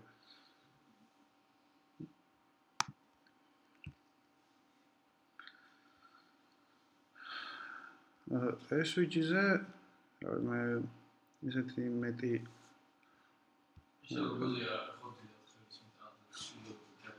არა ეს უბრალოდ საჩვენებლად ხო არ ვიცი გამომდინარე იმიდან რომ ბევრ საიტებზე არა უმეტეს საიტებზე არ არის ეს გაკეთებული ხო კარგი ხო ოღონდ SVG-ზე მსგავსი მოქმედება შეგვიძლია მხოლოდ იმ შემთხვევაში თუ ესე HTML-თან HTML-ში გვაქვს ჩაგდაი როგორც ეს ჩავაგდეთ აქ თუ გვაქვს background-და შემოტანილი მაგ შემთხვევაში ზუსტად იგივე ფუნქცია შეასრულებს როგორც PNG გარდა იმისა რომ წერან როგორც გაჩვენეთ როგორც არ უნდა გავადიდოთ იმის ხარისხი არ დაიკარგება და იქნება შედარებით თქვა მსუბუქი ვიდრეა PNG ფაილი ან JPG ფაილი ეხლა მას წავშლი და ხშირად ვახსენე ხოლმე ლექციის მიმდევრობის დროს display flex property მოდი მაგაზეც გადავიდეთ თუ ეს SVG-ები ახლა მრავალფერი ფერის ელემენტებს შეიძლება თქვენ ხო. ფანდა ვერ გადავაცეთ, ხო? ფონტი ერთ-ერთი სხვა. ანუ კი, ანუ რა კონკრეტული SVG-ს გექნება, იმას გადააქცევ კონტაქტ, მაგრამ ეგეთი რა თქმა უნდა. კი, ანუ ახლა ამ შემთხვევაში მე უბრალოდ ეს search-ის იკონკა ავიღე და ის გავიტანე ფონტად, ხო? შემიძლია რომ ეს SVG-ს გავიტანო ფონტად და HTML შემოვიტანეთ, მაგალითად შემოვიტან ფონტად. პრობლემა არ იქნება, ანუ ეს შეგიძლია შემოიტანო ფონტად. ხო, first color-ით შევუცვლი. თქვათ, ნუ გააჩნია შიგნით თუ კოდის რედაქტირება შეიძლება დაგჭირდეს. კიდე ხარ გაინტერესებს? კარგი, მოდი ახლა თქვა დიზაინსაც გადავხედოთ. რაცატონ ჩვენი header-ი არ გავს იმას როგორც არის დიზაინში. და მოდი შევხედოთ რის გამო ეს. კარგი. ანუ ეს გვაქვს ლინკებით გაწოლებული. აი. ატეგზე გვიწერია სიმაღლე. ანუ ის იმის გამო იყო, რომ ეს ლოგოს მშობელ რაღაც ატეგს ქონდა კონკრეტული სიმაღლე და ეს ახლა SVG ხო შემოვიტანეთ იმიჯად. და როცა რამე იმიჯად შემოგვაქვს, ანუ ამ შემთხვევაში SVG-ს წერა მკითხე, რომ ორივე properties არ უთითებით, ამანაც თვითონ image tag-მა დათვალა რამდენი იქნებოდა სიგანეში და ავტომატურად შემოიტანა, როცა კონკრეტულად SVG ფაილად შემოგვაქვს ან background-ად, მაგ შემთხვევაში არ გჭირდება მივუთითოთ, რომ ის შესაბამისად კოორდინატებით დაგვითვლის. და ეს ახან display inline ბლოკები იყო, ერთმანეთის ასწორებდა და ანუ ეს 50 პიქსელი ამ შემთხვევაში ATG იყო დიდი, აი, ნახე ATG-ს background-იც რო გავუწერ. background-ი, ნახე რამხელა იყო და შესაბამისად ეს კონტენტიც ერთმანეთის ცენტრში გაასწორა. და მაგის გამო იყო შედარება. ახლა ამას მე წავშლი.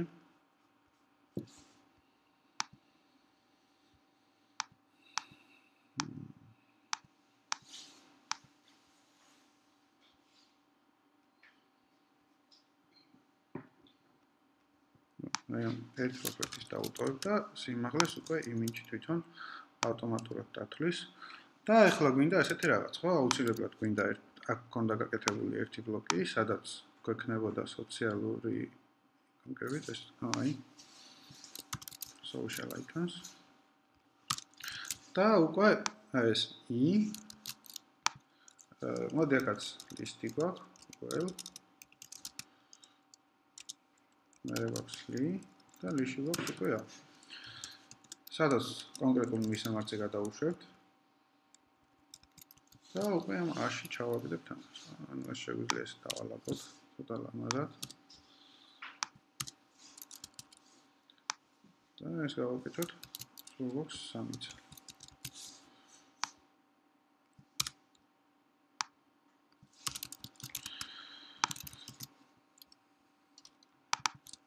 Teleferi yazık.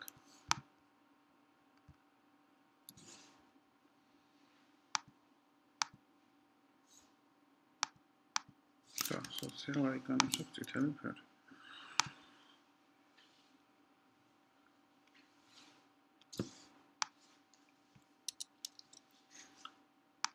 Ramazat konkret siganes mavashore. Ural ეს ის იკონკები ჩანს თორე ხა ნახოთ.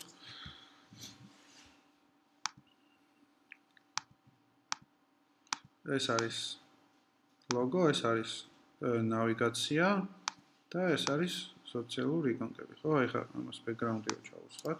background. ჩვენი იკონკები ჩანს უბრალოდ თეთრია, თეთრ background-ზე არ ჩნდება. კარგი. ხო. პირველ რიგში ახლა ლი არის block tag-ი, აუცილებლად უნდა გადავაკეთოთ სოციალური აიკონის შვილი ლი.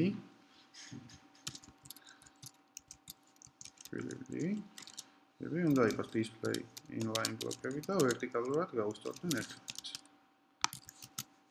ნუ ამ შემთხვევაში ერთი ის დაიკავეს და თვითონ სოციალურ იკონკებს ეხა აი ამას აღარ გავუკეთებ და ეხა მოდი შევეხოთ flex, ხო?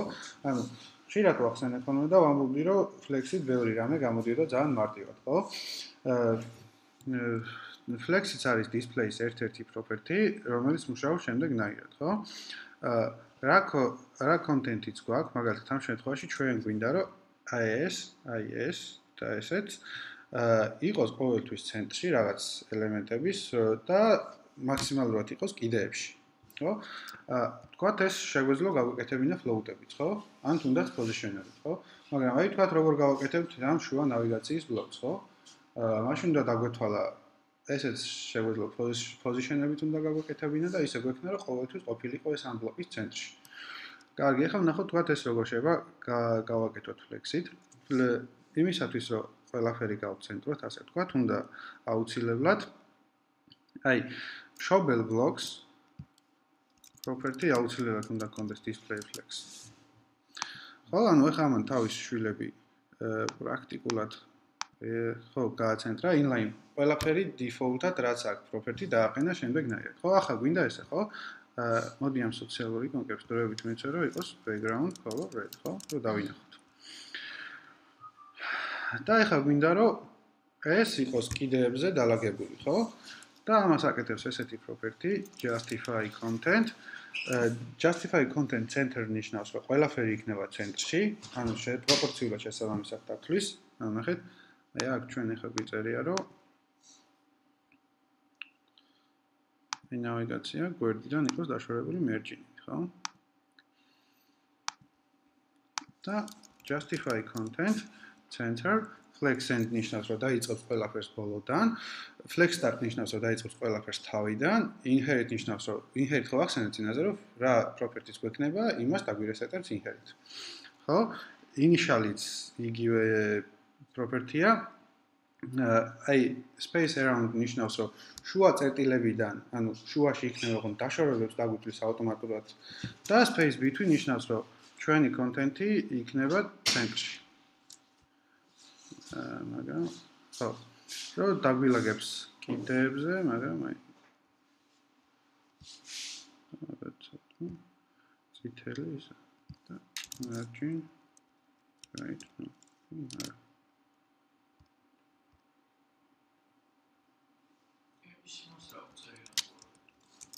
როგორ?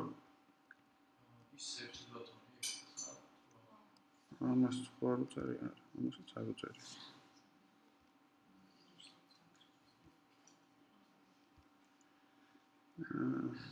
ერთი წამით.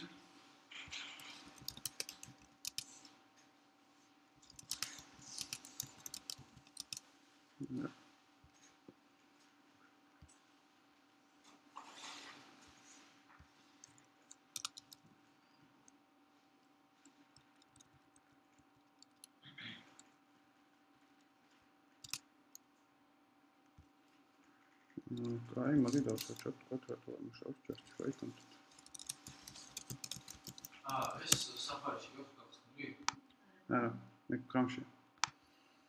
პრეფიქსი შეიძლება. არა, Chrome-ში არ წიდება პრეფიქსი მუშაობს.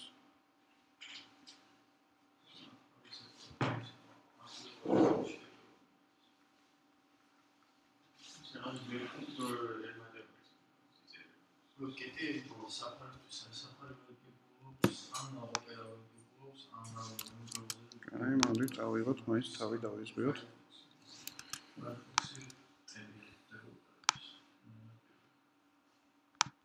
ორი ბრაუზერი ერთია დეველოპერების მომხმარებლების და ორივეში სხვადასხვანაირად ახლა Chrome-ში როგორც ჩანს, მიზანი განსხვავებულად ჩანს ორივეში. დეველოპერები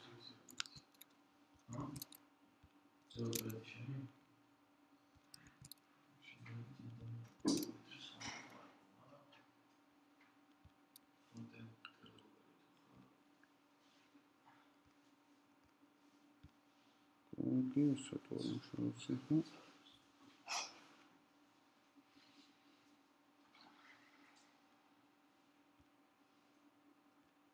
მაშალა.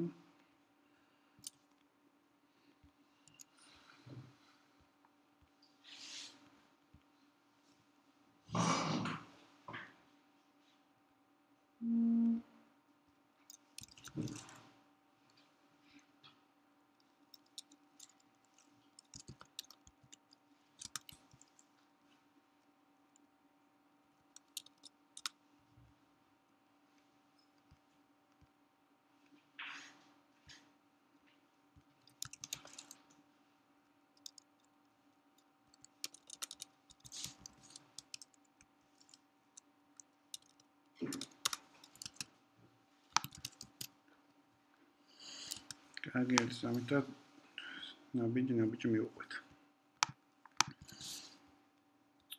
აი ხა ჩემ კონტეინერს, სადაც მაქვს ეს ბლოკები მოქცეული.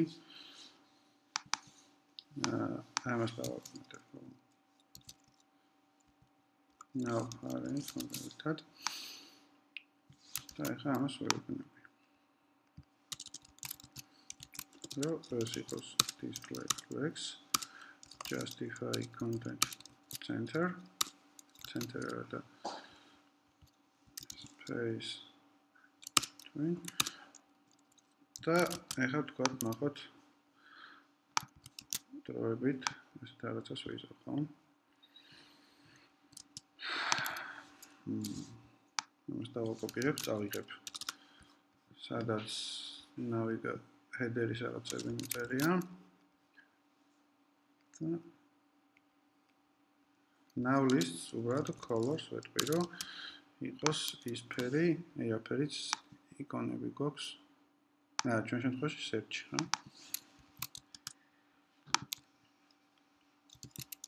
იყოს ეს ფერი. now list არა და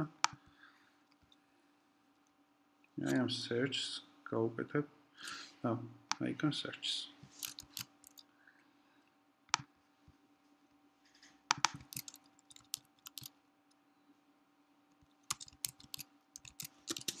რომელიც არის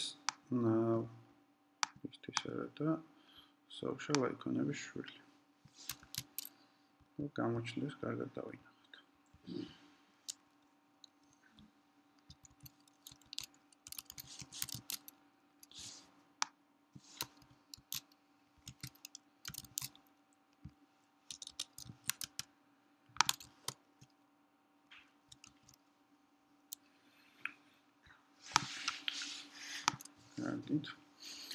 ეხლა ვნახოთ თქვათ აი ამას დროებით ყველაფერს მოვაშორე და ვეთქვი რომ სიმაღლეში იყოს 90 პიქსელი. ხო? და ამ შემთხვევაშიც გვინდა რომ ჩვენი ასე ვთქვათ ჩვენი ელემენტი, ჩვენი კონტენტი იყოს ჰორიზონტალურადაც ცენტრში, ხო? Flex-ით ამით მარტივად შეგვიძლია ესეთი რაღაც გაკეთება. სიმაღლე ჯერ პირველ რიგში ნახეთ როგორ უნდა გავცენტროთ ამას რაღაც, როცა ამასაც კონკრეტული სიმაღლე არ გვაქვს, ხო? ჩვენ კონტეინერს ამ შემთხვევაში ამას გვინდა რომ სიმაღლეში იყოს 100%. ამ შემთხვევაში იმხელა გახდა ზუსტად რამხელაც იყო მშობელი და ეხლა ამ კონკრეტული box-ის ელემენტები გვინდა რომ იყოს ჰორიზონტალურად ცენტრში, ხო? ამას აკეთებს align items centers და ყველა აიტემები ახლა პროპორციულად იქნება ცენტრში, ხო? მაგალითად გვინდა რომ იყოს თავში ეს არის flex start-ი, flex end-ით იქნება ეს ბოლოში, inherit და initial გამირესეტებს, ეს stretch ნიშნავს რომ მაგალითად გამიწელავს და ზუსტად რამხელაც არის ელემენტები იქნება იმხელა, ნახეთ? ახლა მაგალითად background red, ხო? და ეხლა ამას მოვაშოროთ stretch.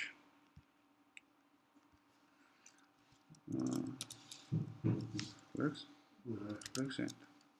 ხო, ანუ აქ რამდენი ელემენტიც არ უნდა მქონდეს, ყველა გახდება იმხელა, რამხელაც იქნება ჩემი ისა parent block რამხელაც იქნება ზუსტად იმხელა სიმაღლის იქნება შვილი ელემენტებიც, ხო? აჰა.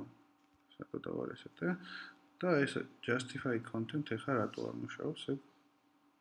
მოდი ეს დავტოვოთ ესე, რომ Flex-ის ილუსტრაციისთვის გქონდეს, რომ header-ი padding-ებით არა და სიმაღლეში იყოს 30 პიქსელი.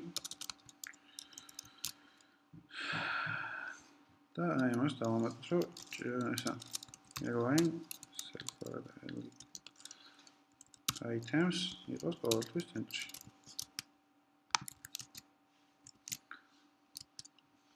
და სიმაღლეშიც იყოს 100%. ეს ახლა როგორც არ უნდა გავზარდოთ ამის მშობელი ჩვენ, აი მაგალითად გვინდა რომ იყოს 200 პიქსელი, ამის ეს ელემენტები ყოველთვის ამის ცენტრში იქნება.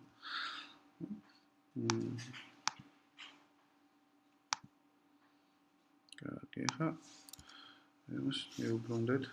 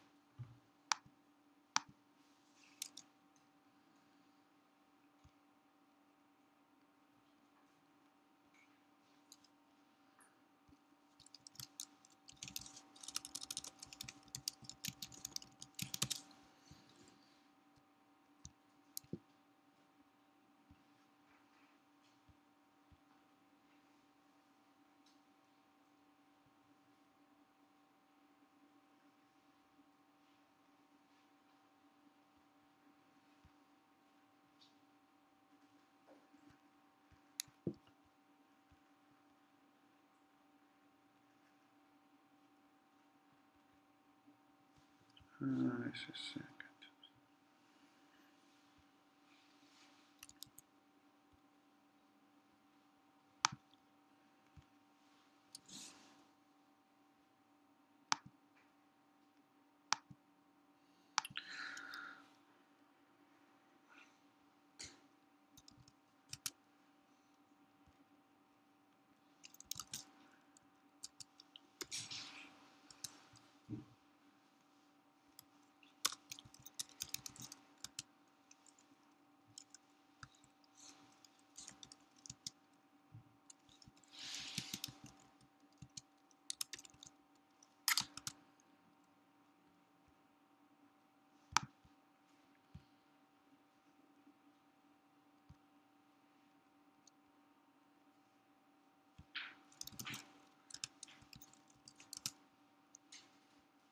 ან ცოტა ცუდი გზა კი გამოვიდა, მაგრამ მოდი ხა ესე რაღაცა თამამებდა მოდის და მაშინ classroom-ში დავდებ მე უკეთეს ვარიანტს. კარგი, ანუ ეხლა ესეთი რაღაც გვინდა flex-ის შვილებს საერთოდ ესეთი ფუნქცია. ეხლა მაგალითად გვინდა რომ ჩვენი ელემენტები, მაგალითად justify content, ანუ იყოს ყოველთვის ცენტრში. ელემენტები გაგვიცენტრდა და ეხლა ამას merge-ის მოვაშორე. ასე pixel-ით აღარ იყოს გამოწეული გვერდი და ეს header none. ამ შემთხვევაში inline ბლოკი აღარ გჭირდება. display properties უკვე flex-ი მნიშვნელობას აღარ აქცევს. რაც როგორც არ უნდა გავაკეთოთ და ეხლა უბრალოდ შეგვიძლია merge-ინებით გავასწოროთ ამის შვილები, ხო? ანუ ლოგო გვინდა რომ იყოს უკიდურესად მარცხნივ, ანუ merge-in ზემოდან იყოს ავტომატური, თავ თვითონ დათვლის, მარჯვნიდანაც იყოს ავტომატური, ქვემოდანაც იყოს ავტომატური და გვერდით გვინდა რომ იყოს 0. ეხლა headers, აი შუა contents გვინდა რომ merge-in უბრალოდ იყოს ავტომატური, ავტომატურად დათვალოს ყველა მხრიდან. და social icon-ებს გვინდა რომ merge-in ზემოდან იყოს ავტომატურად, გვერდიდან იყოს 0, ანუ მარცხენა მხრიდან, მარჯვენა მხრიდან უკაცრავად. ქვემოდანაც ავტომატური და ზემოდანაც ავტომატური, ხო? ეხლა ვთქვათ, მივიღეთ ის სახე დაახლოებით რაც გვინდა. და ამას ეხლა გადავიტან HTML-ში. რომ ეს არ დამეკარგოს.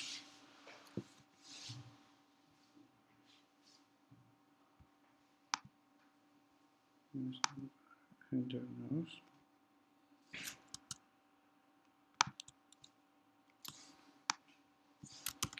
Nose გვინდა რომ merge-in ეს out.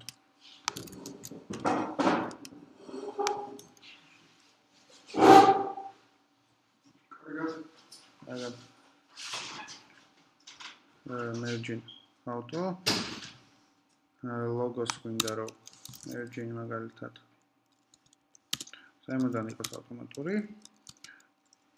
მარჯვნიდანაც ავტომატური, ქვემოდანაც ავტომატური და გვერდით 0. და ეხლა გვინდა social icons. სადაც უბრალოდ მარჯვნიდან იქნება 0, იქნება ავტომატური. ხო? ვთქვათ, ისე ამის გასაკეთებლად მოგვიწევდა, რომ აი ესენი გაგვეკეთებინა ისე რომ float-ით ყოფილიყო მაქსიმალურად მარჯვნიდან მარცხნივ, ხოლო აი შუა ტექსტი მოგვიწევდა ისე რომ position-ით გაგვეკეთებია ისე, რომ ეს წინაზე. ხა? წინაზე ყოველთვის მარჯინებით ეს გავაკეთე. ხო, თავიდან უბრალოდ გავაკეთე მარჯინებით, მაგრამ ეხლა responsive-ს მაგალითად ეს ავტომატურად დაითვლის. ხო? და მე როგორ ხა დავმალეთ ეს responsive-ზე. ხო, ანუ ეს ბევრად გიმარტივებთ საქმეს. კიდევ ვთქვათ ეხლა შეიძლება გავაკეთოთ. ხო, მოდი ეხლა ესენი გავაგრძელოთ, დავამატოთ. ეხლა search-ის იკონკა გვაქვს მხოლოდ ერთი ცალი.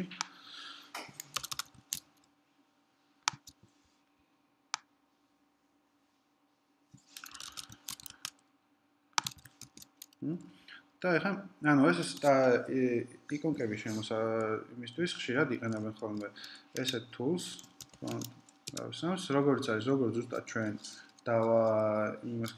დავა ფონტში გადავიყვანოთ ჩვენი SVG ფაილები ზუსტად იგივე რაღაც არის ოღონდ უფრო ბევრი იკონკები გვაქვს იკონკების არჩევის უფლება გვაქვს ხო და ეხლა icons რომ ნახოთ აი ეს ყველა იკონკა მოქცეულია ერთ CSS ფაილში რომელსაც შეგვიძლია როგორც წეგან იმას ქონდა ხო icons და icons რასაც მივწერთ images folder-ის ფაილის მიხედვით ქონდა სახელი ხო აი ზუსტად ამასაც გადავიტანთ ესე ხო ანუ ამ კონკრეტული ეს არის ერთი SVG ფაილი რომელიც უკვე ფონტად დაგენერირებული და აი ამ კლასის საშუალებით შეგვიძლია უკვე მივუწოდეთ ამ კონკრეტულ ფაილს ხო ეხლა font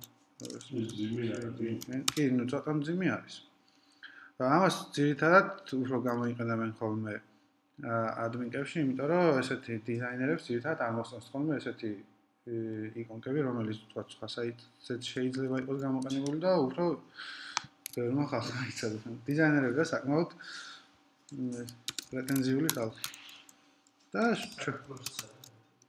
იგაც რამდენიც ხო ეხლა შემოვიტანეთ font.aws-ი ჩვენ საიტს რო გადავხედოთ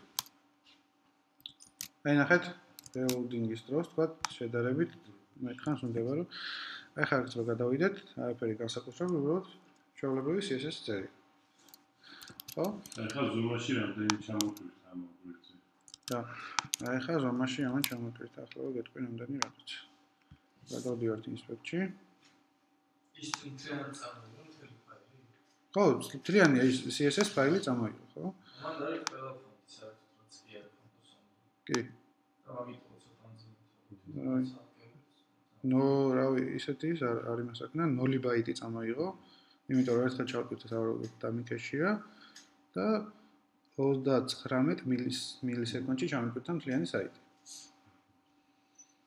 აი, უბრალოდ ის ფაილებია, რა დამიბრუნდა მე, ხო? ანუ ამ შემთხვევაში მიმართე ჩემ ლოკალურ სერვერს, ზუსტად ის რაც ახსენე, რომ სერვერისგან მიბრუნდება რაღაც ფაილები, ხო? SVG, HTML და JPG ფაილები. ეს CSS ფაილები ძალზედ.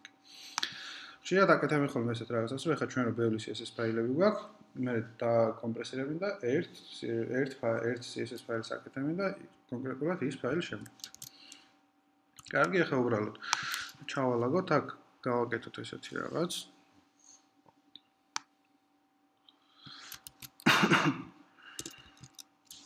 დავამატოთ ერთი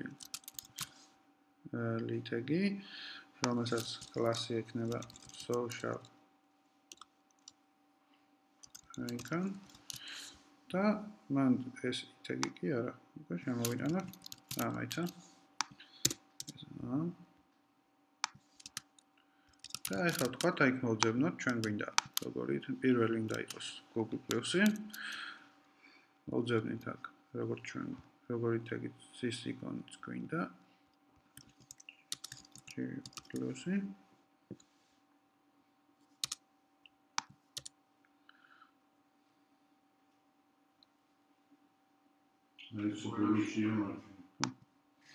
Google Plus-ი უბრალოდ ავიღებთ ამ text და ჩავაგდებთ აი search-ის მაგივრად.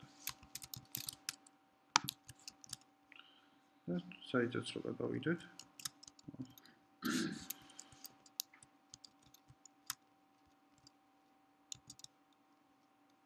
ახლა წავიდეთ ჩვენი ის.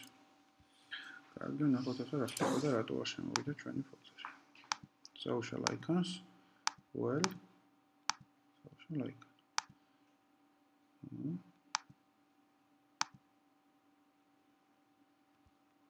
Πώς გაწერილი აქვს?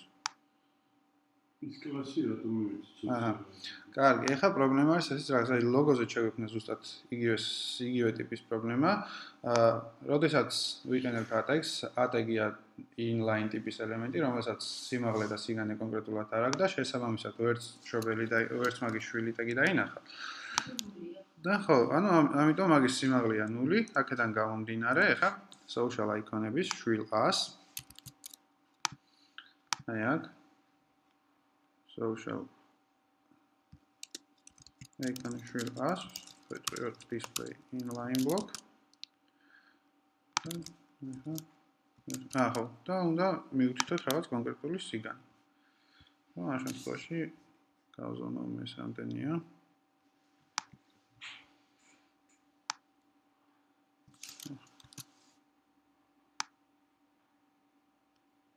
66 პიქსელი. და სიგანი ექნება 66 პიქსელი.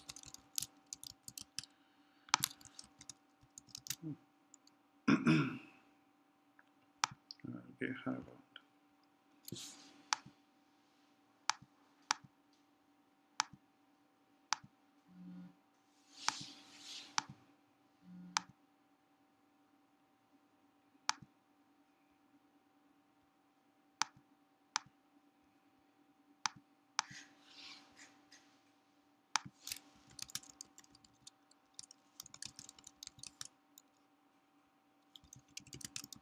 Na. Tetri feri.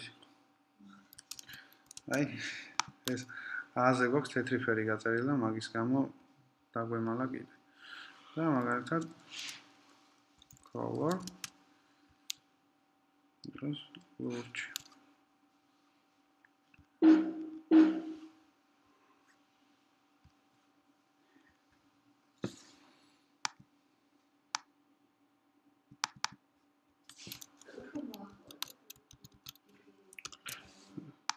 I'm to the watchers, I see how it's on the moment.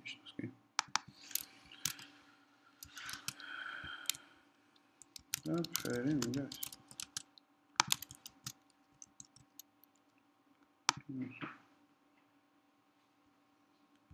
Twitter-ն էսի կոնկրետ մատվելի, հա։ Ეხლა რაღაცատო ვერ ჩამიტვირთა. აი, ცუდი, ნახე ცუდი ინტერნეტი მაქვს და იმ ფაილის ჩატვირთვა აგვიანებს. ნახეთ რამდენხანს ტრიალებს. Ardakişi. ხო, აი, CSS ფაილი დიდი. კი, აი დიდი ფაილი იყო და ეხლა ნახოთ რამდენხანს იტვირთებოდა. ზონის. აი 7 წამს მეტვირთებოდა. 7 წამი მეტვირთებოდა ეს ფაილი, ხომ კონკრეტულად. აი, ისევ ანლოკი. აჰა, იმედი გამოჩნდა.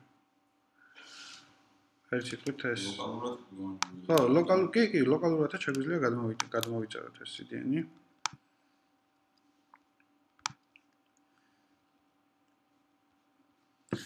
აქედან შეგვიძლია გადმოვიწეროთ. წესი თუ ფასიანი არ გახადეს.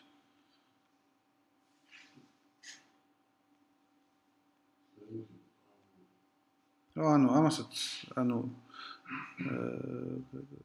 როგორც წერან იმ ფაილსაც, ამასაც, როგორც ჩვენ გავაკეთეთ ეგან ფონტად ხო გავიტანეთ ეს უჯი, ზუსტად იგივეა, უბრალოდ ბევრი SVG ერთად გატანილი, როდესაც გადმოვიწერთ ამის CSS და გადმოვიწერთ ამის შესაბამის ერთ აი download. ფონტავისა. ცუდად დავაჭირე. ამ ინტერნეტით ეს არ მოხდება ალბათ დღეს.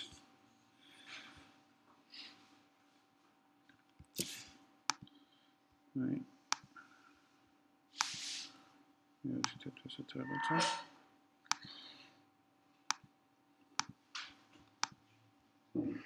გადმომიწერა ფონტავსა.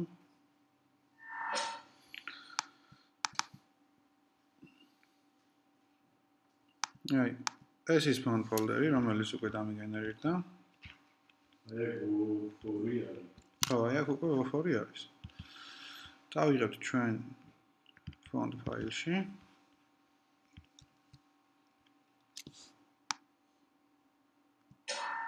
ჩავაგდებ და ეხლა მის CSS-იც გვინდა. ეს არის ის მაგალითად დამინიფაებული, კაი, ეს დაკომპრესირებული CSS-ია. ანუ ჩვენ ხო წერთ ჩამოვაგდებ სინტაქსურად ლამაზად იყოს. Minify-ს უკეთებენ იმის გამო, რომ როცა ბრაუზერი არ ინტერესებს მიყვება და თქვა ჩამოსვლაში ჭირდება დრო ან და თან space-იც რაღაც კონკრეტულ იმას იკავებს, ადგილს იკავებს, ხო? და ეს კომპრესაციის შედეგად ეს spacing-ის და rendering-იც ხდება უფრო ბევრად სწრაფად. ხო, ეხლა გადავიტან ამ CSS ჩვენთან.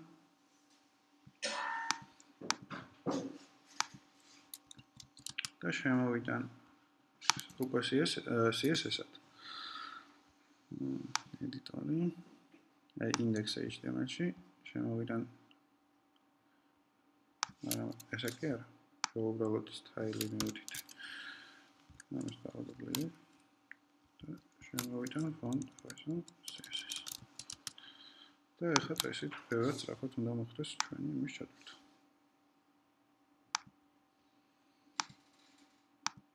ეხლა რაღაც ხო, ეხლა სავარაუდოდ URL-ები მექნება მე ამის წოდოთ. SVG ფაილების. ამას ხო ჩვენ CSS-ში როცა ფონტი გავუწევთ, როგორ შემოვიდეს ჩვენი ფონტი. მოდი ეხლა აქ ჩვენ ფონტს ამ CSS-ს წამოვიღეთ. და ვიდეთ ფონტს ავესო. კარგი. ფონტს ავესო. არა, URL-ი კარგად აქვს. Okay, ხო, ნახოთ კონსოლში თუ გვეწერს servers. ხო, აი, ნახე, როცა ფონტი ვერ შემოგვას, გვეწერება error-ი, რომ აი ეს კონკრეტული ფაილები ვერ იპოვა.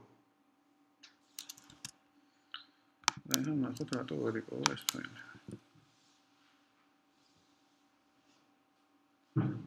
ხო. და ყველა გადმოვიტანე.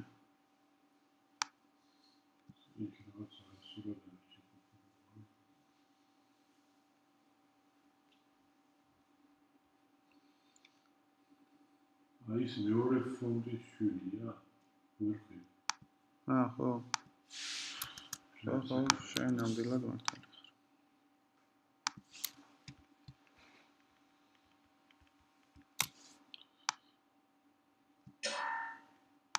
ეხლა ამას.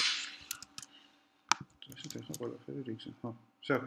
აი ნახე, ახლა რამდენჯერაც ამ გადავადებ შოუ, უკვე ეს ჩემთან ლოკალურად არის და არც ამაზე რესურსი მეხარჯება და არც დრო. ხო? კარგი, მოდი იყოს ეს ესე,